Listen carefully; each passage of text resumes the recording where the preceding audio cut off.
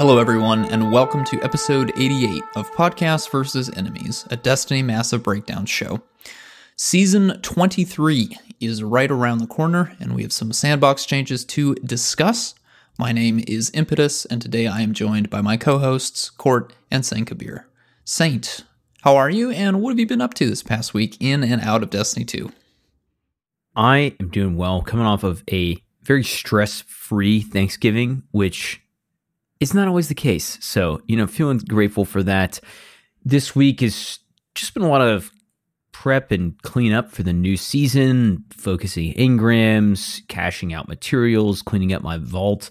I'm down to 400, which is a big achievement for me. I'm a huge hoarder, so getting down to 400 is what I would consider quite low, even though other people may have different standards. I did prep a couple builds. I got a Path of Burning Steps build and a Pyrogale Gauntlets build prepped up for next season, and we'll talk more about why that may be in just a moment. Court, how are you doing, man? What have you been up to? Hello, Saint Impetus. Hope you lads are doing well.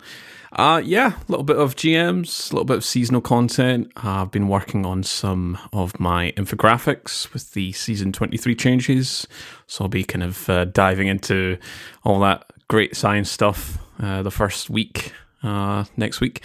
Outside of Destiny, playing a little bit of Europa Universalis 4, Stardew, and some Call of Duty. We'll say the newest Call of Duty, the zombies mode, I had pretty low expectations, but I've been enjoying quite a bit of that. It's a lot of zombies to shoot, which is great. They've learned something from the ad dense activities that we've been getting in Destiny, because it sure is dense in that mode. But that's a lot of fun. Impetus, how are you doing? I'm doing well. I have been finishing up my seasonal challenges so I could hit that Bright Dust goal, so I did knock that out this past week. Also knocked out my Gilded Conqueror times... Ooh, what am I up to now? I think it's like 6 or 7, but I had Lightblade to go, so I finished that with the help of Bryce Aroni and the Puckster, 2 of our patrons. Thank you very much for your assistance. That was a very nice, smooth run of the Lightblade. And then, I've also been working on kind of cleaning up my vault and drawing up a list of stuff that I want to go chase next season. It's funny, whenever I hear people either say or read it, online, of like, oh yeah, my vault's down to a number and stuff, I always want to say, like, put slots after that, because, some people might take that the wrong time. You say, I'm only down to like 483, really happy with my progress so far. I think that's probably the lowest I can go, and you can take that out of context if you're not ready here, but yeah, I am down to 483 slots in my vault. I do have a lot of armor from... that one, what is it? Oh, Season of Defiance. I get those engrams so much, and I just always focus them in a high stat armor to help round out builds, because you never know, right? And you can get some pretty large spikes, but I probably do need to start cleaning out a few things. I had a lot of PvP focused stuff that I was focusing for now that I've been playing more of that, but that is not the topic of today's goal. We are talking about some PvE stuff, but before we get into that, Court, we got some folks we got to thank, right? Yeah, we've got some new patrons this week to thank. So we've got Fine George here, and we've got Navaronsky. They are also joining our much beloved sponsors. That is A Modern Viking, Askian Monk, Bryce Aroni, Deacon, I am K Rose, Moonlight, and This Moment. Thank you very much, guys. Now, if you want to send us any sort of feedback, you can go to our socials or the Destiny Massive Breakdowns Discord server. Anything like positive, critical, and constructive feedback helps with the trajectory of the podcast and how we present and break down builds, activities, and much more in the PvE sandbox for all kinds of Destiny players. We, of course, want to extend a special thanks and appreciation to everyone that supports PvE, whether that's downloading and listening to our podcasts, showing it, discussing it on our social media and our Discord server, or supporting us via Patreon. Speaking of Patreon, if you'd like to support the show, please visit DestinyMassiveBreakdowns.com and click the link to the Patreon site. You'll get access to the members-only channels in Discord, behind the scenes like episode previews, input on the future of the show, plus access to our legendary annual merch drop. Now, Saint, we've got quite an episode this week. What are we talking about? we are going to be talking about the Season of the Wish Sandbox changes from the November 22nd TWID. And that it's one item, but that item ranges from artifact mods, subclass updates, stasis reworks, exotic reworks. It is absolutely jam-packed with info. So a really interesting episode today. We also wanted to take just a second before we get into that to talk about our upcoming schedule, kind of getting into the holiday season and all that stuff. So looking at the next couple of months or so, in December, we'll have the whole crew here for the 3rd and the 10th, and then it will be just Court and Impetus on the 17th. We'll take 1 week off for the Christmas break, so to say, on the 24th, Christmas Eve. We will not be sitting around recording an episode, but Impetus and myself should be back on the 31st, and then pretty much back to regularly scheduled programming on the 7th of January. So we may continue to shift, our scheduling if the season really starts getting, dragged out here to potentially twice a month in the new year. But yeah, we'll be posting about that, and if anything else is going to change over the next couple of months. All right. Small update before we get into all of the huge stuff that I'll throw you over to Impetus for. Impetus, we're getting some updates. Guardian or Guided Games is dying, and what's finally taken its place? Another alliterative title, apparently. Fireteam Finder, which is how we're going to be calling the LFG system in Destiny. We did finally get an update to this. I'm pretty sure that before this heads up, we'd only heard about this feature in like the showcases, the 2 showcases. But yes, we did finally get an article on Fireteam Finder and the release schedule. So this is going to have a bit of a staggered release period. The majority of the article that had come out on this feature stressed that there's a lot of technical behind the scenes work that needs to be done, and they of course want to make sure that this feature, when it does fully release, is working properly. So we are going to have both a stress test and a beta period for Fireteam Finder. The stress test will be limited just to raids. That will be coming out on November 30th from 9 a.m. Pacific Standard Time to 5 p.m. Pacific Standard Time, where you'll be able to LFG for raids using the Fireteam Finder feature. The beta period will begin sometime in December, pending the stress test results. So no hard dates there. And then they are aiming for a full release in late January. That is when we are getting the LFG system, hopefully sometime there. So if you are somebody who raids, or if you would like to try out the feature, November 30th is when you can do the raid stress test. It's going to be pretty much the workday then, the time period, that's 9 a.m. Pacific Standard Time to 5 p.m. Pacific Standard Time. And then if you do miss that date, no worries, beta period will be coming pretty much a week later, hopefully a week later, but sometime in December it will begin. And then, we'll get it probably early in the first quarter of 2024 for the full release there. So glad to get an update on that. I was beginning to worry as we were getting closer to the launch of the final season and not hearing anything that it wouldn't be coming out this season, but it will be.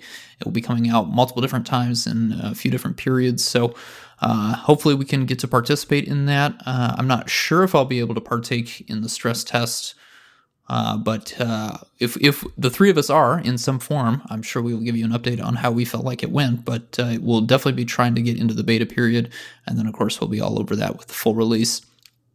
So that is the one update that we have on the Fireteam Finder. Let's actually get into Season 23 information here, starting with the artifact highlights.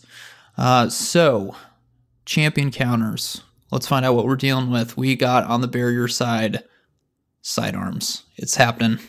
We're going to be doing that triple Forerunner GM run sometime next season. We promised we would do it if it came back. It's coming back. We are men of our words, so you can expect a full breakdown of Forerunner, anti-barrier Forerunner sometime next season when the GMs launch. For our overload options, auto rifles, pulse rifles, and for the first time, to the surprise of pretty much everybody, rocket launchers. That is a Column 4 Overload rocket launcher mod in Season 23. Of course, auto rifles, pulse rifles, pretty good options there. Quicksilver Storm going to be going strong for that final season. But yes, rocket launcher Overload. First time we've ever had an artifact champion mod for rocket launchers, and they give it to Overload of all the champion types. This will be really interesting. It'll be interesting, to play with. We were kind of trying to figure out what rocket launchers, exotic rocket launchers, might pair well with this mod. I think Dragon's Breath seems to be the most likely option, although Court did cheekily want to throw in a little Deathbringer shout out. So, have fun with that, buddy. Well, we can do our triple exotic rocket launcher GM. We've already committed to the Glades. We're going to be doing Forerunner. Are we really? Okay, yeah, sure. We'll do rocket launcher Overload. Fine. As long as you're the one that's using Deathbringer, I'm cool with that. Yeah. I'm on a podcast with a bunch of Deathbringer haters. What is this? It's not hate. No, whoa. Slander. No. It's just love Deathbringer. Deathbringer versus teleporting enemies is where I think it starts to lose me. All right. Okay. Well, you can use truth if you want. Okay. And moving over to unstoppable options for next season, we've got bow and hand cannon are the champion counters for next season. And then columns 2 through 5, we've got some excellent solar options here, actually. Really seems to be the season of solar, some crazy strong solar options here. Kindling Trigger, Torch, Heart of the Flame, Revitalizing Blast, coming all the way back out of the vault from Season 17, Rays of Precision, and Argent Ordnance, which used to be an armor mod pre-Lightfall, now coming in as a Column 5 artifact mod option here. Really, really interesting synergies, pretty insane synergies, to be honest, here between all of those. But yeah, very, very excited to play with Sunshot, Trusty, Ariana's Vow, Vexmith the class, Prometheus Lens. We've already mentioned, but Dragon's Breath for sure is going to benefit the most from all of these different options, especially once you get that catalyst unlocked. So very, very exciting here. We did get a few stasis ones. Not, I don't think they really wowed us, but Pillar of Ice and Hail the Storm were kind of the big ones there. We're going to get more into the stasis changes that they did outline below in just a second, so I won't give too much of a comment on that. But yeah, vast majority of these mods are going to be benefiting solar subclasses, solar weapons, solar-themed exotic armor. So we'll definitely be recommending some solar builds here going into the season for sure, and then hopefully some stasis stuff as well. But for our next topic, it's the ability sandbox changes to cooldowns. I'm going to pass you over to Court here. What's the high level approach that Bungie's taken for our cooldowns for abilities going into season 23? Yeah, so this is quite a substantial change. I certainly wasn't expecting a massive change to the cooldown tiers. I know I had a kind of I felt like they were going to do a little bit of tweaking because, this year we've been very strong in every regard. We've got all of our light subclasses are up to parity on top of Stasis getting some buffs, which we'll talk about later in the episode, plus Strand, which is, came out very strong. We've had some really strong aspects, which we talked about last week. So for the cooldown tiers, Bungie are taking the, quote, first step to addressing the lopsided and inconsistent balancing in regards to abilities. So specifically, we're talking about here our grenades, melees, and class abilities. And this is across both the PvE and the PvP sandbox. So they use an example of how higher tier, i.e. longer cooldown abilities have a much larger uptime than intended for their potency level when you activate an ability that provides a flat bonus or use with mods like Kickstart, Demo, etc. So, we always talk about Vortex Grenade. That's one of our favorites on all three classes. That's a very potent grenade, but also has quite a longer cooldown. They're wanting to offset the power potential by, you're not going to gain as much grenade energy when you combine it with something like Grenade Kickstart or Demolitionist.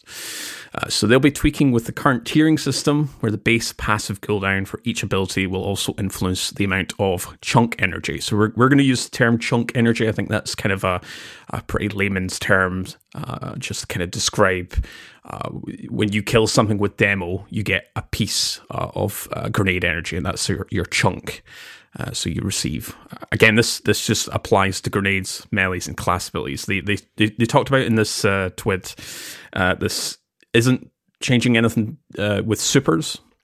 Maybe something they'll look at in the future, but supers, any perks that grant you a chunk energy to your supers, it remains unaffected. So the high level here, just kind of, we'll look at the sort of three tiers. We've got our fastest charging, we've got our sort of in between, and we've got our slowest charging. So the fastest, no reduction in the chunk energy providers. These abilities remain unaltered, so they'll functionally be the same as pre-Season 23. You've got the in-between, so this is where things start going a little bit, there's a little bit of tweaking. So those in between the fast and the slow charging will provide a slightly reduced burst of chunk energy depending on the ability's base cooldown. Scaling from the fastest, i.e. you get a smaller reduction compared to the slowest, where you'll get a much larger reduction. And of course, the slowest charging, they're looking at the ballpark of for grenades and class abilities. You'll get a 50% reduction in chunk energy providers, and for melee abilities, it's a 60%. So the slowest charging, the bottom tier in terms of base cooldown for grenades and class abilities, you'll get a 50% reduction, and for melees, it's a 60%. So these changes, again, they don't apply to providers of super energy. So we're talking about Thresh, mods, reworked, exotics, etc. They are also excluding abilities that provide intentionally grant a full refund. So think of hunters have knock 'em down with a melee recharge. That's not changing. You can still get your free melee. And it also excludes ability providers that targets only a single specific ability. And again, for hunters, Shinoba's Vow would be an example where it's only targeting skip grenades. So that these changes will not affect Shinoba's Vow. We'll talk about just some highlights and examples here.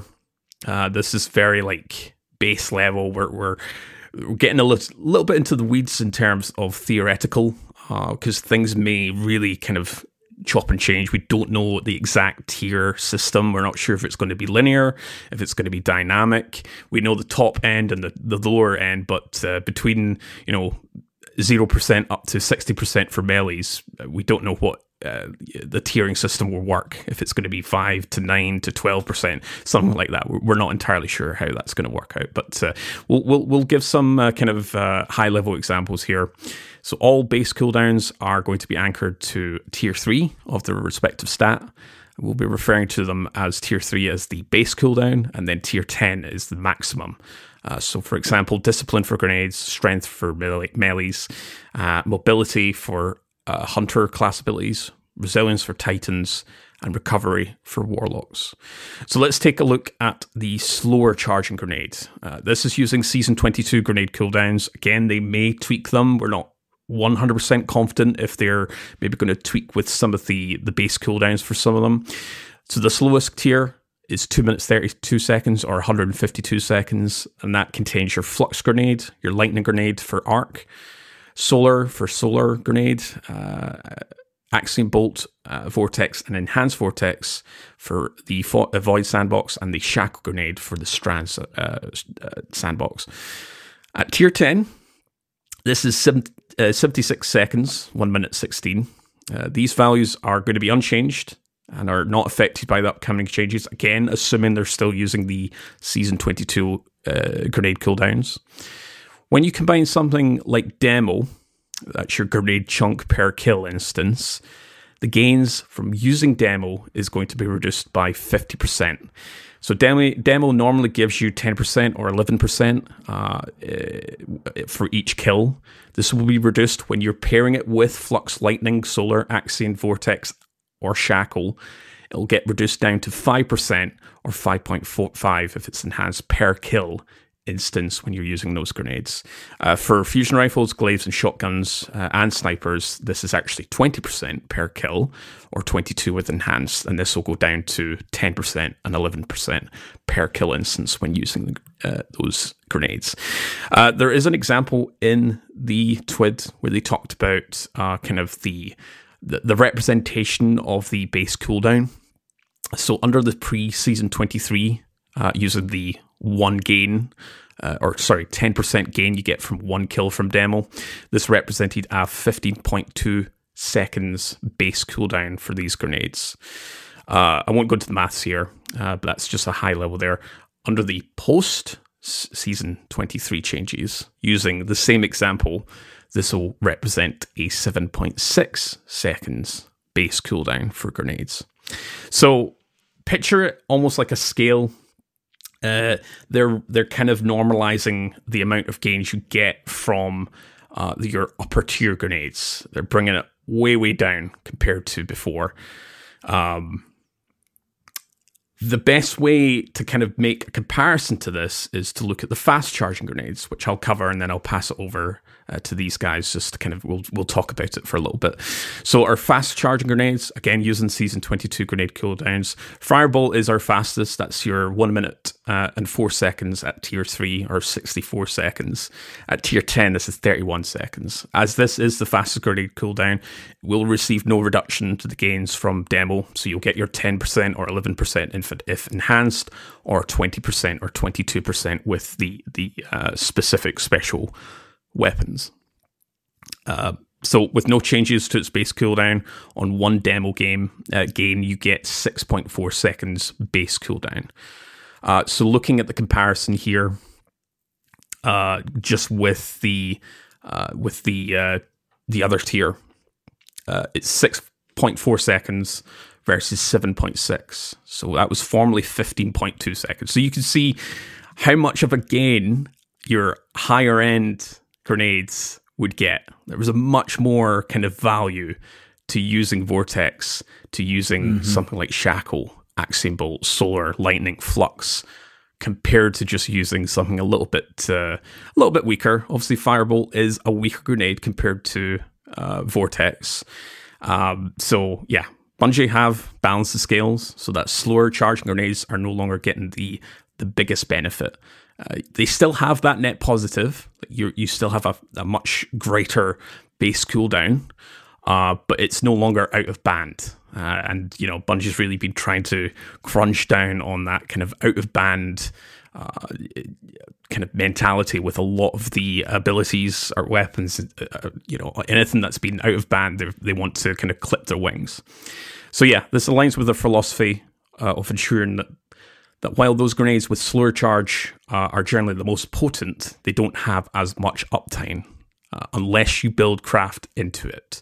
So I think that's maybe something that I've noticed with a lot of sentiment when it comes to this is you can still build craft into having your Vortex grenade up every 15 seconds. If you're slaying out with a demo gun, you will still get your grenade back. Not as fast as before, but you can still get it. We'll talk about the Kickstart mods and their nerfs later in the episode, but the build crafting element is still there. You just have to really focus on it. So, lads, I've talked quite plenty here, but what's our vibes here? I think it's just going to create more of an actual differentiation between something that has a low and a high cooldown timer, because at the moment, it's really hard to even perceive the grenade tiers because you can just get your grenade back so quickly. I've been playing at the end of the season here with like some pulse grenades on a build that relies heavily on getting ionic traces to get your grenade back. And man, you can get a pulse grenade back. It feels like every 15, 20 seconds. So in that sense, especially in PvE, it's like hard to even perceive the difference that something, like a arc bolt grenade or something like that has such a lower cooldown because it's already so easy to get that cooldown low, even on the high end ones. Impetus, how you feeling? Yeah, I mean, this Makes sense.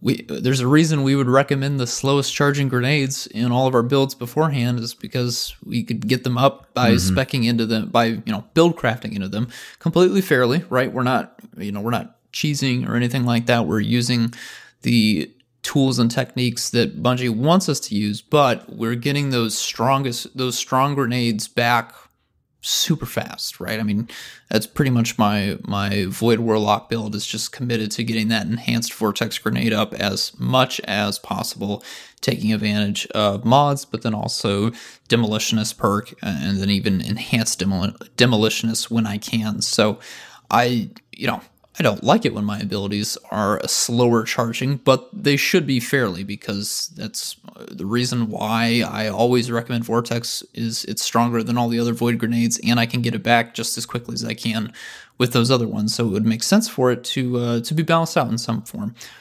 I think where this will really be interesting, and this is kind of where we're going to get into theoretical territory, is how those middle tier grenades, your healing grenades, your dust field grenades, your swarm grenades, the flashbang, where those all fall. We don't know at this point in time. We will find out by the time the episode comes out, of course, and everyone begins to start testing this stuff. But yeah, I mean, healing grenade in particular will be a very interesting one, especially for day one raids. We're all getting ready for the final shape, but then we've also got a day one dungeon coming around the corner. I know there's going to be plenty of teams out there getting ready for that.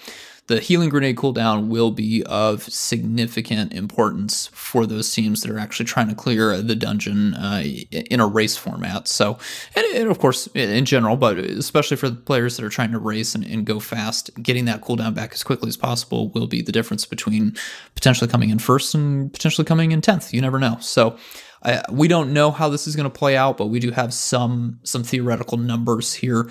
Let's say, for example, that our middle grenade tier has a reduction of 25%. So right now we've got Flashbang, Healing, Swarm, Dustfield having a tier 3 base cooldown of 91 seconds. That's 1 minute and 31 seconds. And then the max cooldown at tier 10, 45 seconds. Demolitionist gains right now, if there is a reduction of 25%, a hypothetical one of 10%, that would bring us down to 7.5%.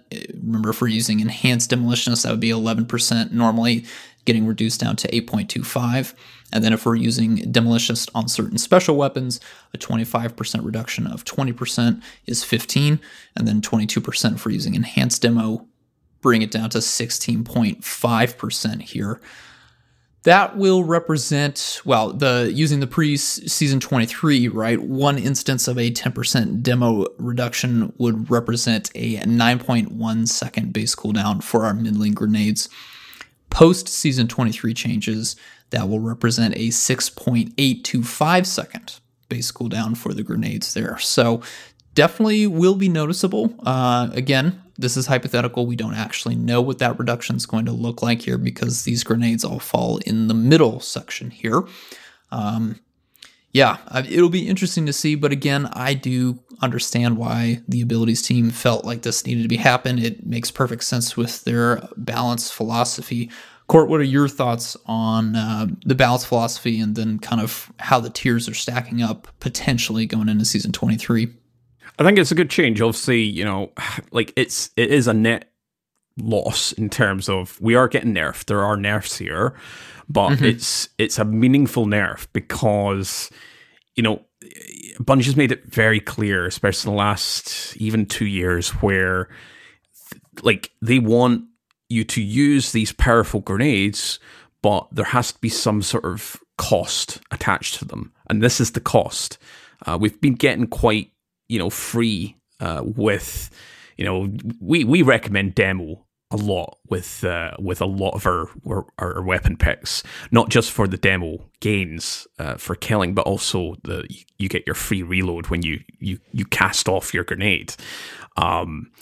So like, I don't think we're not going to recommend demo. That's still going to be like a top pick for a lot of our kind of add clear weapons, for any sort of special weapons, if that's kind of one of our top picks for them. But Yeah, I'm frankly pretty okay with this. I see a lot of kind of complaint about this is a bit extreme, but to be honest, like looking at from, I don't have like I can remember seeing it was a chart of the slower cooldown grenades had this massive bar compared to your kind of faster charging grenades, and that was all to do with your sort of base cooldown. And if you combined it with grenade kickstart, you combined it with demo, you just see this really warped. Like we're getting all these really powerful grenades now, but we're not really utilizing something like Arc Bolt or something like, let me have a look at the grenade tier here. So something like Skip Grenade if you're not on Shinobu's Vow. Firebolt isn't that powerful, but that's the whole point of it. It's your kind of primer to add Scorch. Your 20 Scorch stacks or your 30 with Ashes. It's supposed to be that quick, and then prime your Scorch, then combine it with something else, make that ignition. By the time you've done all that loop, there's various solar synergy on top of that. You pick up your fire sprite, you pick up all your aspects and your fragments to get your firebolt grenade back. It's not a potent grenade, but the whole idea is it's supposed to connect and loop into a much wider perspective compared to something like solar grenade, which is a lot more powerful. Those grenades are much more potent, but we see it more often. So I'm okay with that idea of them really kind of crunching down on the sort of scales here.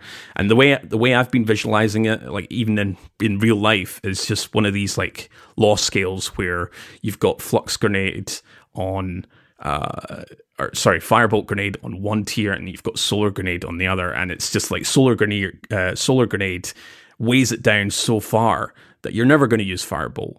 And sure, we might not use Firebolt in the future, but it just normalizes everything into a much more kind of linear tier system. And like I said, I think we'll still be able to build craft into maximizing our build potential. Impetus, you mentioned Vortex Grenade on Void Walker. I think that's still going to be a thing. It's not necessarily going to be a massive nerf, but if you really build into it, then you probably won't notice much, if anything.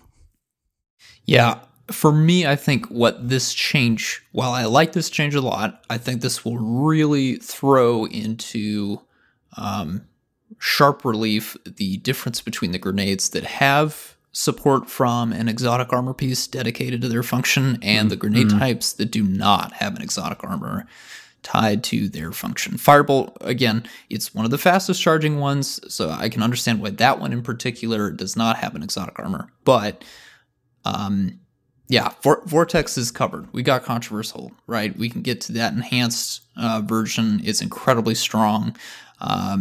You can the whole point of Controversy is to get even more grenade energy back. That's not getting changed at all. So yes, Vortex can take that hit to its grenade tier because it has something that's kind of working in its favor in the background with the whole function of Controversy Hold.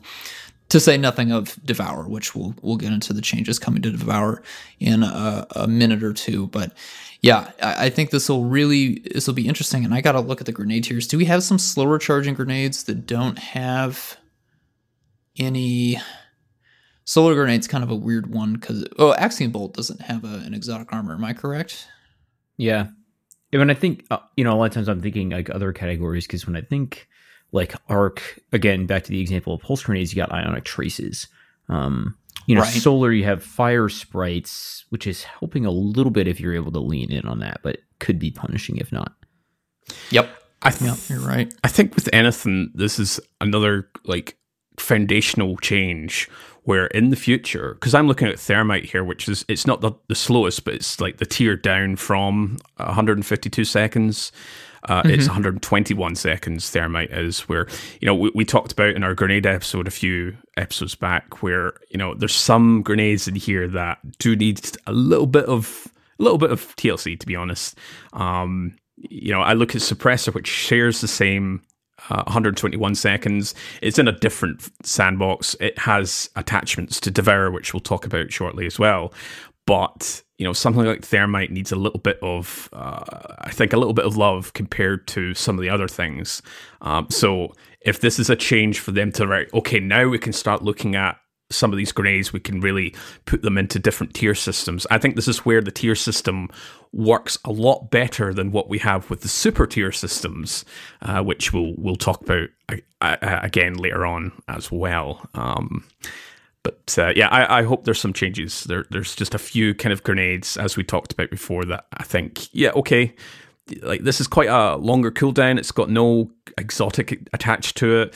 There's nothing that you can really build into it if you're not on a specific subclass within a class type. I think it's a great change constructively. But I do appreciate that there are a few folks who are a bit kind of concerned as to the impact this may have. All right. Well, let's talk about survivability a little bit. This is a topic from just a few weeks ago, and Bungie knows that we're pretty tough. Basically, I think the sentiment was players are so tough that it can be difficult to balance the game around their survivability at the top end. So, in order to bring that in line a little bit, we have got some nerfs to Woven Mail, Restoration, and Devour, which are pretty much your core three here. Woven Mail, DR is being reduced from 55 to 45. Man, that's still really high. Just going to keep going through these, but I don't think that's going to see any huge reduction in usage there. Next up, we have Restoration. These are changes to Restoration times 1 and times 2. Times 1 is currently 40, and it's going to be going down to 35 HP per second. That originally launched all the way up at 50. Restoration times 1 is available from base healing grenades, Ember of Mercy, Soul Invictus, Phoenix Cradle, Lorelei, Precious Scars, and Karmstein Armlets, which we'll talk about a little bit later. And then Restoration times 2 is currently 65 HP per second, and that's going to be brought down to 50. At launch, Restoration times 2 was originally 80 HP per second. Restoration times 2 is provided by Phoenix Dive, Heat Rises, Touch of Flame, Enhanced Healing Grenade, Stronghold, and Karmstein Armlets Finishers, which is, I believe, part of that rework there.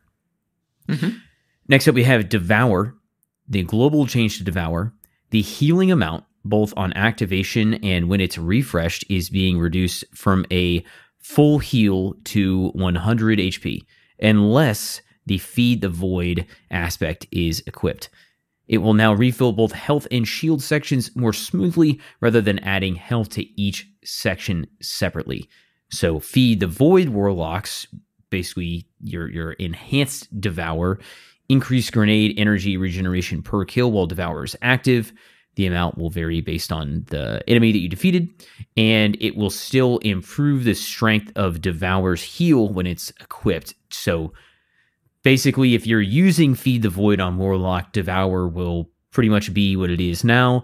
And if you're not, I believe it's going to be about half of what it is now on the HP front from a full heal potential to 100 HP. So still going to be really effective. Just you've got to be on Warlock if you want the full Devour effect, which, I'll start off kind of the commentary on this section by saying that I'm honestly totally okay with that, because I feel like that brings back a little bit of class identity, leaving Warlocks with the full capability and giving, your Hunters and Titans kind of the light version, or the, 70% kind of version of whatever it is that each class that it really wants to capitalize it on is working with. Court, I'll throw it over to you. Any other thoughts on our DR changes, our kind of nerfs here to Woven Mail, Restoration, and Devour? I'm not that surprised. So the DR for Woven Mail is now 45%. compared to Void Overshield and Stasis Overshield, which are 50%. So it's now officially below our kind of pre-existing Overshields. It's not a substantial change. What was it originally? It was like 60% back when it launched. I don't have the values to hand, but it was something like 60% DR is crazy high compared to like Void Overshield, but not surprised. The Restoration one, I mean, I'm looking at the stats for when they were at launch, 80 HP per second for Resto times 2. That was crazy back in Season of the Haunted, because I can remember people were just in Duality, just sat in their Loreley Splendor flame, just bonking away, and we'll talk about that later as well. But yeah, that's again, no surprise.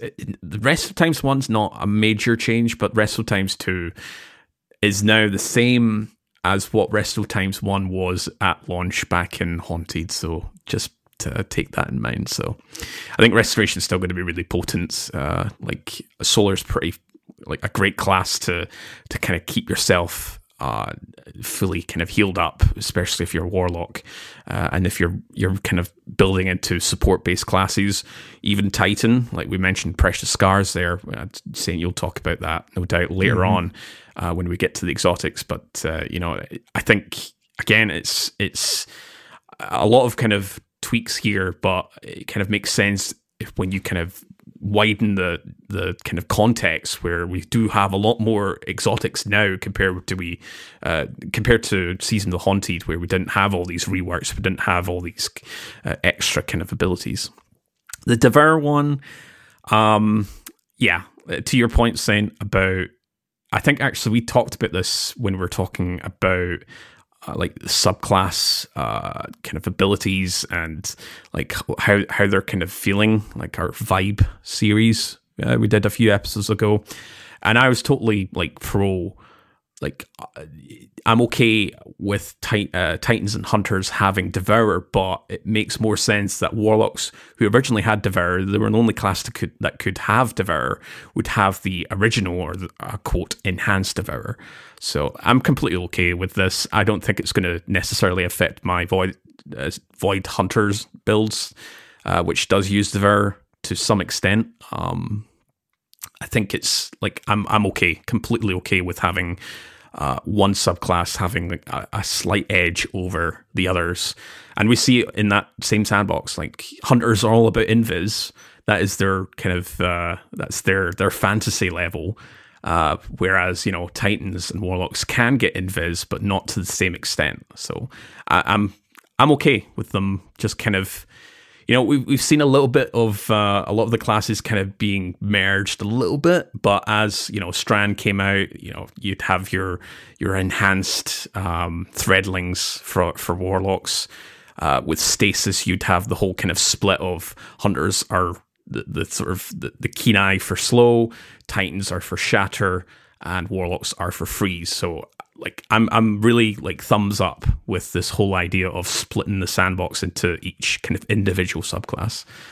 Impetus, what's your thoughts here? I'm going to take the opposite position, actually. All right, okay. The Devour change surprised me the most out of everything in the article.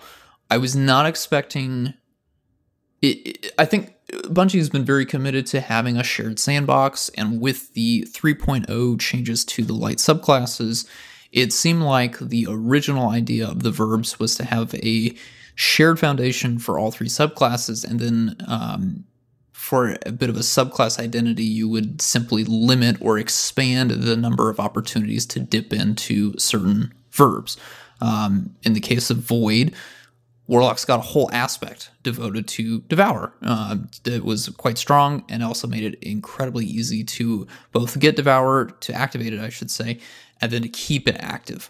So to see them split it off to where we now have a different version of Devour, and it's not its own tier in the case of something like Restoration, where, you know, maybe everybody gets Devour ×1, but then Warlocks get to have Devour times 2 is just enhanced Devour, that surprises me a little bit, because I think this could end up becoming a little bit confusing for new players or players who are maybe hopping onto Warlock for the first time, or maybe players who have been Warlock the whole time they played Destiny, hopping over to Void Titan or Void Hunter to find out that Devour doesn't quite work the same way that it does once they have, when they have their Feed the Void aspect. And it gets me thinking about some of the other verbs where they might end up applying this kind of philosophy to, like Threadlings, for example. Right now, hunters with Threadling grenades, two charges of Threadling grenades are kind of eating up PvP right now. Would there be some changes where Bungie comes in and says, you know what, we want Threadlings to really adhere to the Warlock fantasy on Strand, so we're actually going to limit the way that Threadlings behave, or we're going to enhance the way that Threadlings behave on Warlock to maybe keep that fantasy in line.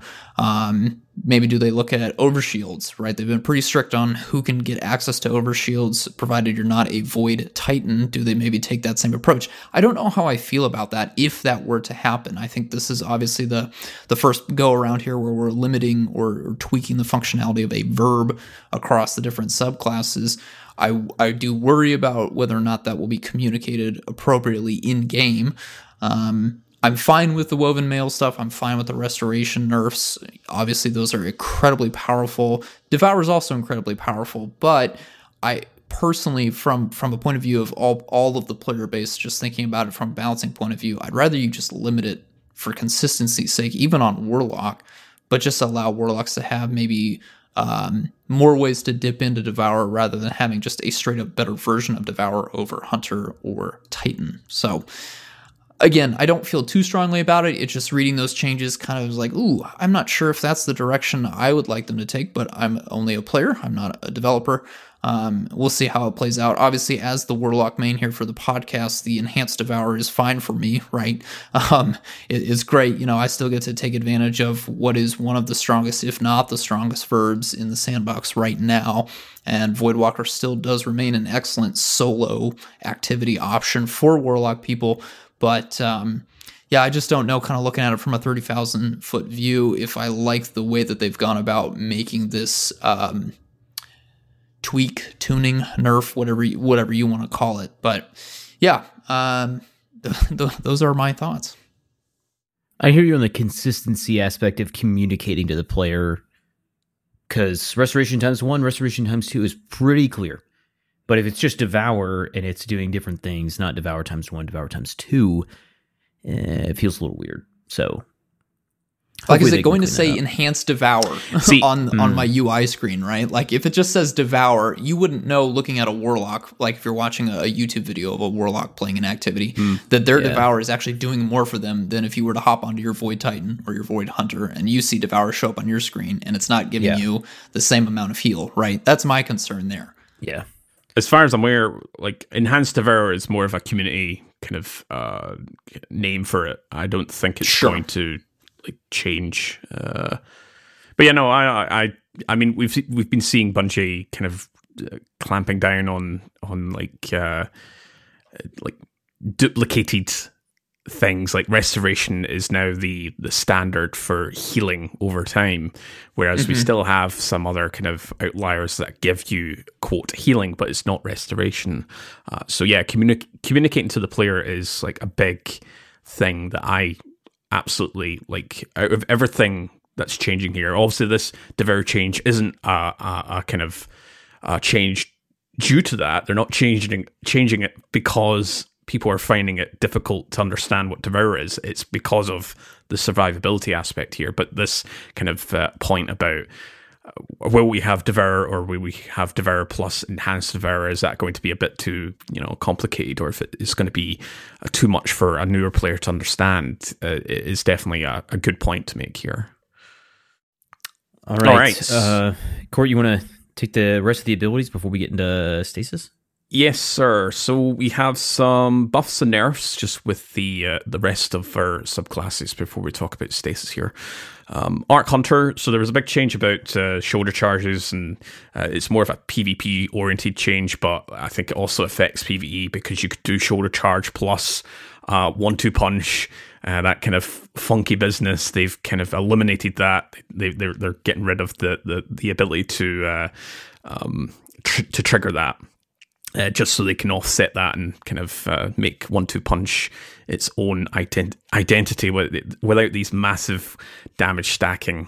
So we'll obviously talk about some of the melee changes and glaive stuff shortly as well. But anyway, so Arc Hunter, Tempest Strike, they have increased the base damage from 110 to 125. Doesn't sound a lot, but again, that's not counting multipliers, activity multipliers, all that kind of jazz. They've reworked the tracking behavior to be more consistent at longer ranges and improved the consistency when traveling over rough terrain. Real quick for me, as the hunter of the podcast here, big thumbs up. I am a little bit of a Tempest Strike stan, so I'm very happy with that they are tweaking with Tempest Strike. I think it still needs a little bit extra, but because you can apply Jolt from a kind of longer range, as Tempest Strike can do that. If you're not that enthused with the combination blow kind of the other art aspects that escape my mind here, which I'm having a look now. Using combination blow with your flow state and lethal current. If you're not that interested in doing that, you'd rather have something that provides a longer range ability. Tempest Strike is your friend, as I've recommended before. But yeah, some nice changes here. Over in the Strand Titan, we've got the Banner of War. So I think Strand Titans will still be eating fairly good here. So they've increased the number of enemy defeats to level up each stack of Banner by about double. So it takes double the time to level up. They've increased the amount of time added per enemy defeat at each level to compensate. So it's still going to be eating good. Again, these values will vary depending on the type of target defeated, and they fixed an issue where unpowered swords were being granted a damage boost by Banner of War. I'll finish off here with Solar Titan. Throwing Hammer. Picking up a hammer now returns melee energy over 1.4 seconds rather than instantly.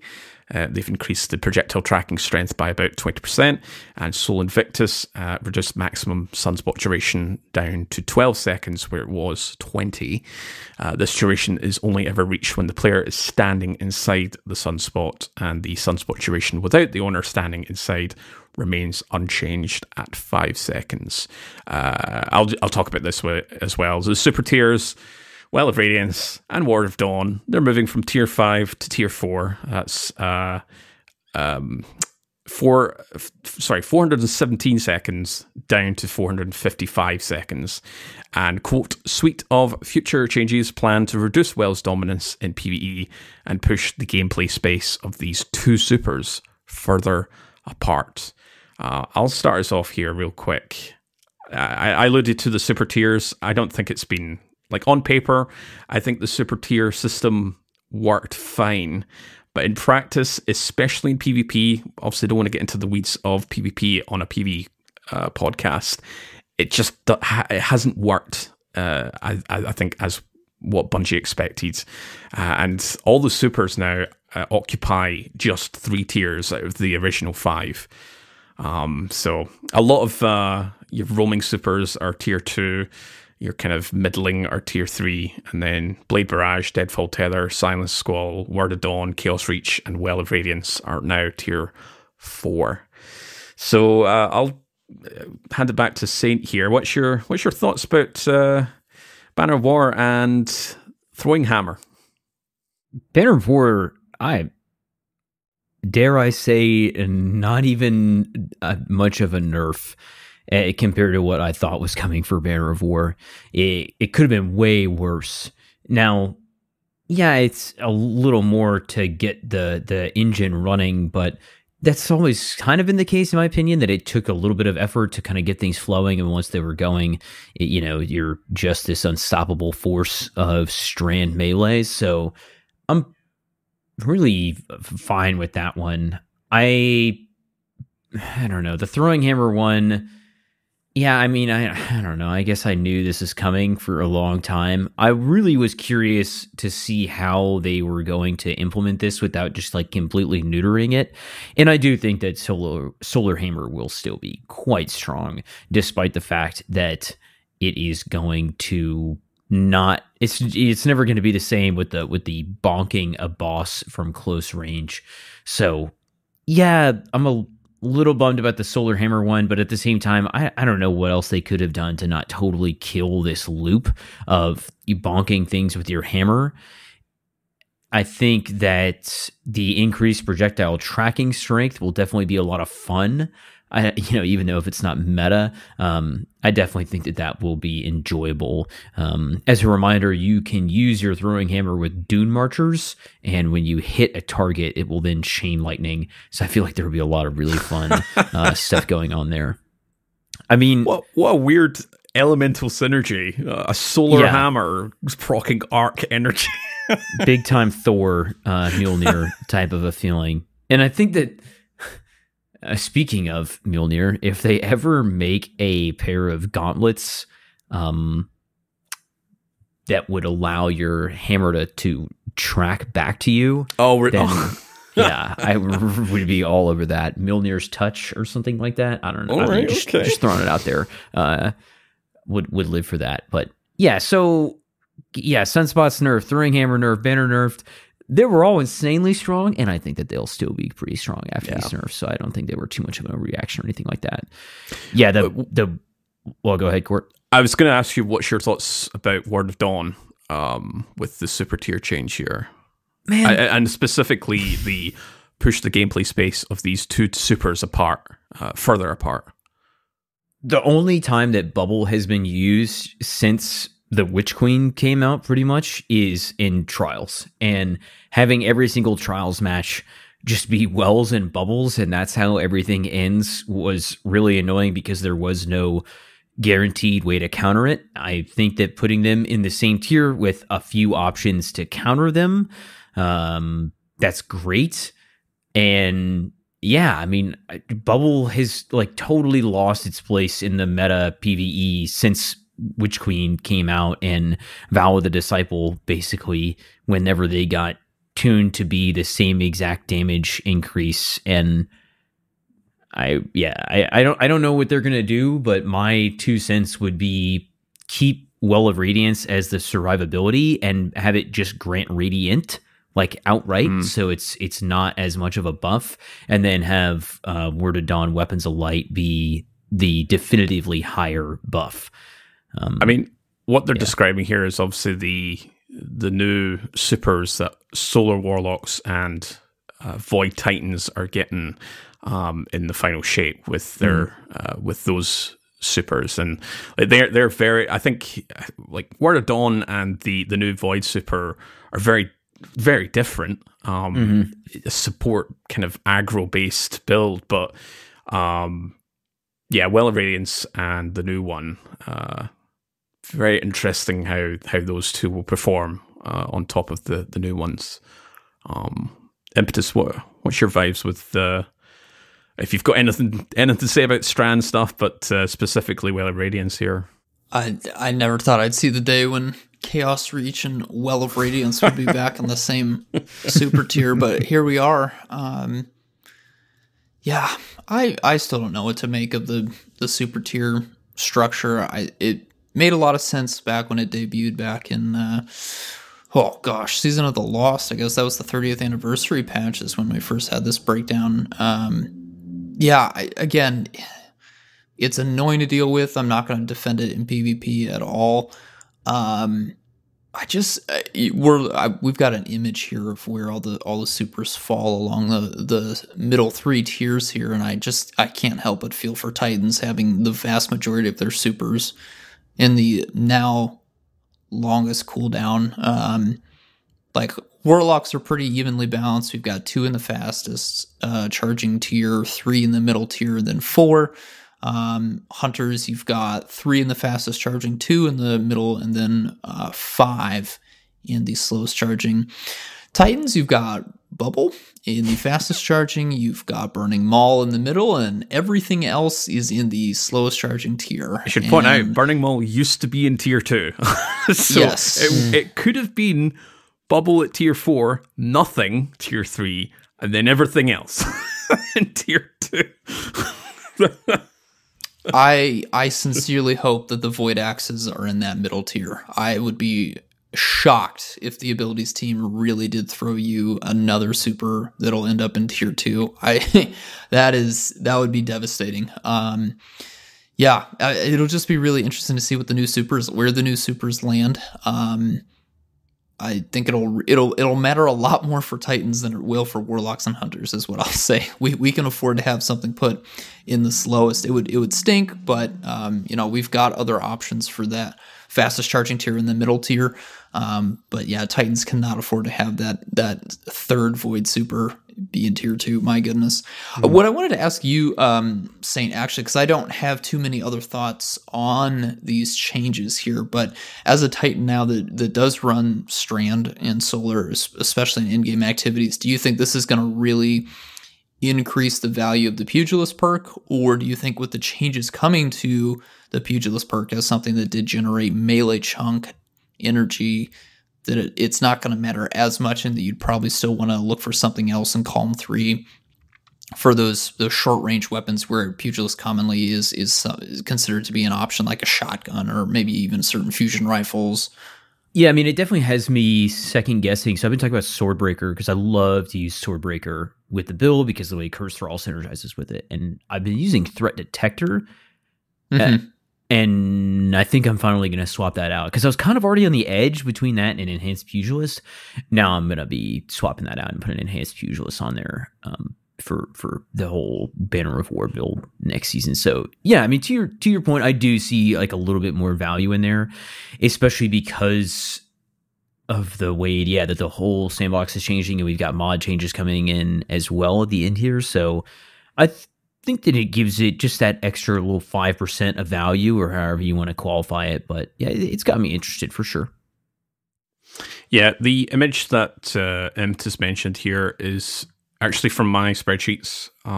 So if you're interested in seeing visualization of the tiering ranks for Hunter, Titan, and Warlock all on sort of one page, it's not a fully fledged infographic, but it's just something I kind of threw together on my spreadsheets if you want to have a look, and that's updated for next season. Yeah, that'll also be linked in our show description, of course. So if you're listening along, you can just scroll right down to the bottom. You should be able to click on that guy and check out all the info that Cord has talked about. All right, let's get into stasis, baby. The long-awaited stasis changes, tweaks, light part touches. Part 1 of undefined number of parts here. We got some. We'll go through the quick stat changes made to several fragments. I'm not even going to describe what each fragment does just for time, so we can actually get into the ability changes here. So there are a total of 5 fragments that had tweaks made to stat bumps, stat nerfs. Whisper of Hedrons, they have removed the -10 strength penalty. Whisper of Impetus added +10 resilience. Whisper of Shards removed +10 resilience. Whisper of Hunger, they have removed the -10 to mobility and to intellect and replaced that with a -20 to strength. And Whisper of Bonds, they have removed the -10 discipline. That Whisper will still have a -10 to its intellect. Moving over to the actual tweaks made to various subclasses, we'll start on Hunter here. The Withering Blade melee, they have increased projectile speed by 10%. They have increased the maximum projectile lifetime by 10%. They have increased the maximum bounce count. I love that that's an official something that you can code into something, from 2 to 3. And they have increased the tracking consistency. I think overall we can just say they should be making it a little bit better to play with. The Winter Shroud aspect also had some increases. Increased slow stacks applied to PvE combatants from 40 to 60. They have also increased the slow duration applied to PvE combatants from 4 seconds to 8 seconds. That's now twice as long. And they've increased the slow detonation size versus PvE combatants from 8 meters to 9 meters. Court, how are you feeling about the Hunter changes here? Pretty good, because Winter Shroud used to be 60 back when Stasis launched. across both sandboxes. It's still going to be 40 in PvP, but yeah, this is very interesting because I'll talk about it a little bit more when we get to our exotic armor changes next up. But yeah, Winter Shroud's a little bit more appealing now. I wasn't a big fan. It was more of a PvP thing for me when I used Stasis Hunter, but that change is nice. The Withering Blade is a nice quality of life update. The bounce count from 2 to 3 is great. I think it kind of aligns it with the Strand melee a little bit. Strand melee's obviously got a little bit more kind of potency, and it can kind of dot between each combatant and kind of go through them, and you can catch it back to get your melee charge back up. Thready Spike, but Withering Blade obviously has the ability to slow on contact as well. So yeah, nice changes here. Yeah. Sweet. Love to hear that. Let's move over to Titan. Titans definitely needed a lot of work here on the Stasis subclass, and they got 2 bug fixes. You know, it's part 1. Remember that. Stasis changes part 1 here. So for the Shiver Strike, they have fixed an issue where it would not function with the melee kickstart mod. Good thing nothing is happening to the melee kickstart mod. That's going to be a great change next season. And then the Howl of the Storm aspect, they have fixed an issue where it was not consistently freezing targets in contact with the created stasis crystals. That should be nice again for that area of effect playstyle that you really want to lean into with Howl of the Storm. Saint, how are we feeling about the Titan changes? Part 1. Yeah. Hey, don't forget that when you cast your super again, you freeze people near you. That's so true. That's totally Yep. that totally We're is Blackburn. Yeah, we are, dude. I have not haven't used Stasis Titan. Haven't really used Stasis Titan very much recently, and this is like a little bit better, you know, it kind of headed in the right direction type of a thing. But Howl the Storm, the way that it's able to generate crystals can be nice in PvE, but the consistency issues was really only ever a PvP thing for me when it comes to using Howl the Storm. I definitely was using that more back during like kind of King's Fall era, before all the changes to the mod sets and stuff like that, when Font of Might was much more impactful there. So yeah, since then I really have not been touching Stasis Titan, and I don't know if this is going to do it. Howl the Storm does have Shattering Their Crystals has some interesting synergy with some of the artifact mods. Hail the Storm was basically the one that has to do with when you shatter an encased target, the crystals deal more damage, and it releases, it sounds like an AoE effect. And then, yeah, I don't know. Maybe combining this with some artifact mods, it might be worth it. But yeah, just by itself is kind of really was hoping for more. I don't really know what else to say. Doesn't really feel like much. Feels like we just got a couple things unnerfed, and the consistency is better. But hey, Warlock's got a little more than that, I guess, more consistency, and some other changes that I think will kind of pair in with their abilities nicely. Impetus, I'll go back to you for this one. So Warlock's got a change to Frost Pulse, where it significantly increased consistency against fast-moving targets. I think that'll be most notable in PvP. And then the freeze detonation size versus PvE combatants increased from 8 meters to 8.5 meters. Definitely am not going to notice that change at all, but sweet, I'll take it. And then Penumbral Blast, they have increased the detonation size when impacting the environment from 1.5 meters to 2 meters. Definitely won't notice that. I'll probably be cursing myself for hitting the environment and not the person that I was aiming at, but I'll take it. We will take it. You know what else I'm going to take? The changes to the stasis grenades. Saint, what's happening to Glacier Cold Snap grenades? Yeah, Glacier grenades are having their base cooldown reduced from 152 to 121 seconds, which is pretty substantial. The cooldown penalties for Dusk Fuel grenades and Cold Snap grenades when Bleak Watcher is equipped have also been updated so that their cooldown matches the new Glacier grenade cooldown, which I'm sure that if you have, played Ozymancy Warlock recently, you've probably had the thought of, I could use more stasis turrets. I'm just not putting out enough stasis turrets. We need to crank that up. On the Cold Snaps, fix an issue where the Seeker was not consistently created in the direction the projectile was moving after a bounce, so should just generally feel more consistent. Increase the aiming shape size from 0.9 meters to 1.4, which I'm not exactly sure what that means. I think that has to do with the way that it will track onto a target. Not really sure. Arming shape size. Yeah, I don't really know about that one. And then lastly, tracking strength now ramps down from full strength to 0 over the course of the grenade's lifetime, rather than immediately turning off after the Seeker had reached a 0.5 second lifetime. So I think that will basically just result in it being very strong at first and then tapering off instead of just being kind of on or off, which seemingly sounds nice. Do you guys understand the increased arming shape size at all? Do you know what that means? Not a clue. As the resident scientist for the podcast, I have no idea. I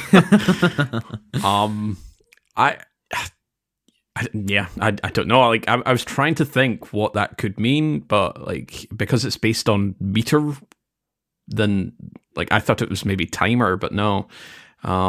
I think it might just be related to perhaps when it spawns in the world, like when you cast out a Cold Snap. I don't know if it's maybe that kind of shape around it is maybe what they're alluding to, but I'm not entirely sure. Yeah, we'll have to wait and see on that one, how that actually plays out in the game.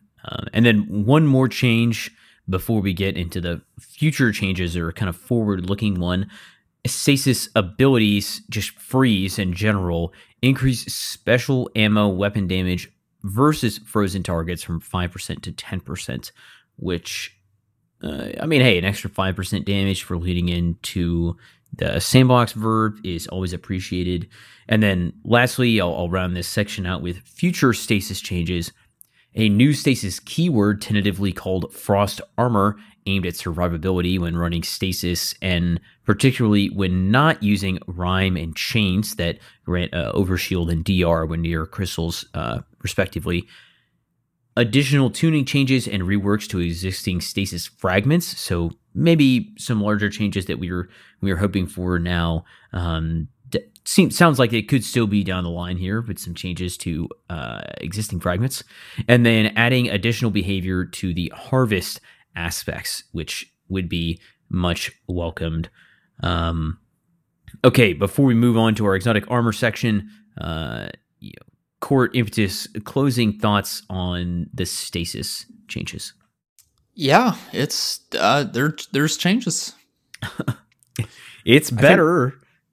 I think I'm going to save my thoughts for part 2 whenever that comes out, because from the outset, it's like, okay, there's some quality of life stuff in here which are nice, like the glacier cooldown being reduced down, but then of course, like, grenades themselves are, the whole discussion about the tiering system. Cold Snap getting some quality of life stuff, the freeze bonus, that's nice to have, but I think part 2 is maybe what I'm going to be kind of focused on. Anything that like gets a rework, anything, if we're getting a new keyword, like right now we kind of have stasis overshield, but not quite, because that's your Whisper of Rime. But Frost Armor would be nice. The tuning changes to tuning changes and reworks to existing fragments. And then the harvest aspect, that was very interesting to know, because at the moment, all 3 subclasses have a harvest aspect, and that's what you get to spawn stasis shards. We do have a few, I think it's just the scout rifle that can give stasis shards. It's the exotic weapon. Wicked Implement. I'm drawing a blank if we've got anything else. Not counting. I'm not counting the grade launcher. Salvation's Grip for Titans, you can smash into those. That's part of your harvest aspect in the first place anyway. But I was looking for more of a, okay, we're updating a few aspects here to give you more opportunity to spawn and then pick up stasis shards, because I think the shards is what is kind of pulling the subclass, the element down a little bit, just because you have to use one aspect. For that like to spawn kind of core loop thing. Yeah, I hear you on that. So I think if I was to take away from anything from what I've seen, it's like there's some nice changes here, but I would have preferred to have seen okay, we're going to split out the keyword of the stasis shards into more of a kind of availability for all the three classes, not just for one individual, but we'll see. Part 2. To be honest, I am a big stan of how Stasis launched. I know I'm going to get a lot of flack from PvPers. I think it was excellent in PvE. There may have been some outliers in PvP, but I don't care. Again, I'll save it for part 2, but real quick as a summary, I think going back to or near enough launch Stasis would have been my preferred, okay, this is what we're planning to do. Because, we're in a very different sandbox compared to launch Stasis, coming up for 3 years now, are we? Yeah. So that's my thoughts. That's my thought process. We've got all our light subclasses have been upgraded. We've got a brand new darkness subclass in the form of Strand. I think launch Stasis would have been, I think, perfectly competitive compared to all these new sandbox changes. But I'll wait till then. Wow. What an absolute beat down there. If you struggled against Stasis when it launched, Court is saying, get good. You are not good. Well, I was a shattered diver, so... I think we all were. No, we all were. Everyone was. Absolutely. Even the Titans and Warlocks are like, oh, I'm going to swap to my Hunter, rank up my Stasis subclass in 6 weeks, get all my aspects. Yeah, I was too busy moving Flashbacks at about to that awful grind. 70 miles an hour with my Shiver Strike through the crucial maps, but I don't know, either way. Genuinely, I think because we're in such a different sandbox compared to back then, I would have loved to have seen them try out, okay, we're going to try out launch Stasis again. Again, I'm not really thinking about PvP. This is a PvE podcast after all.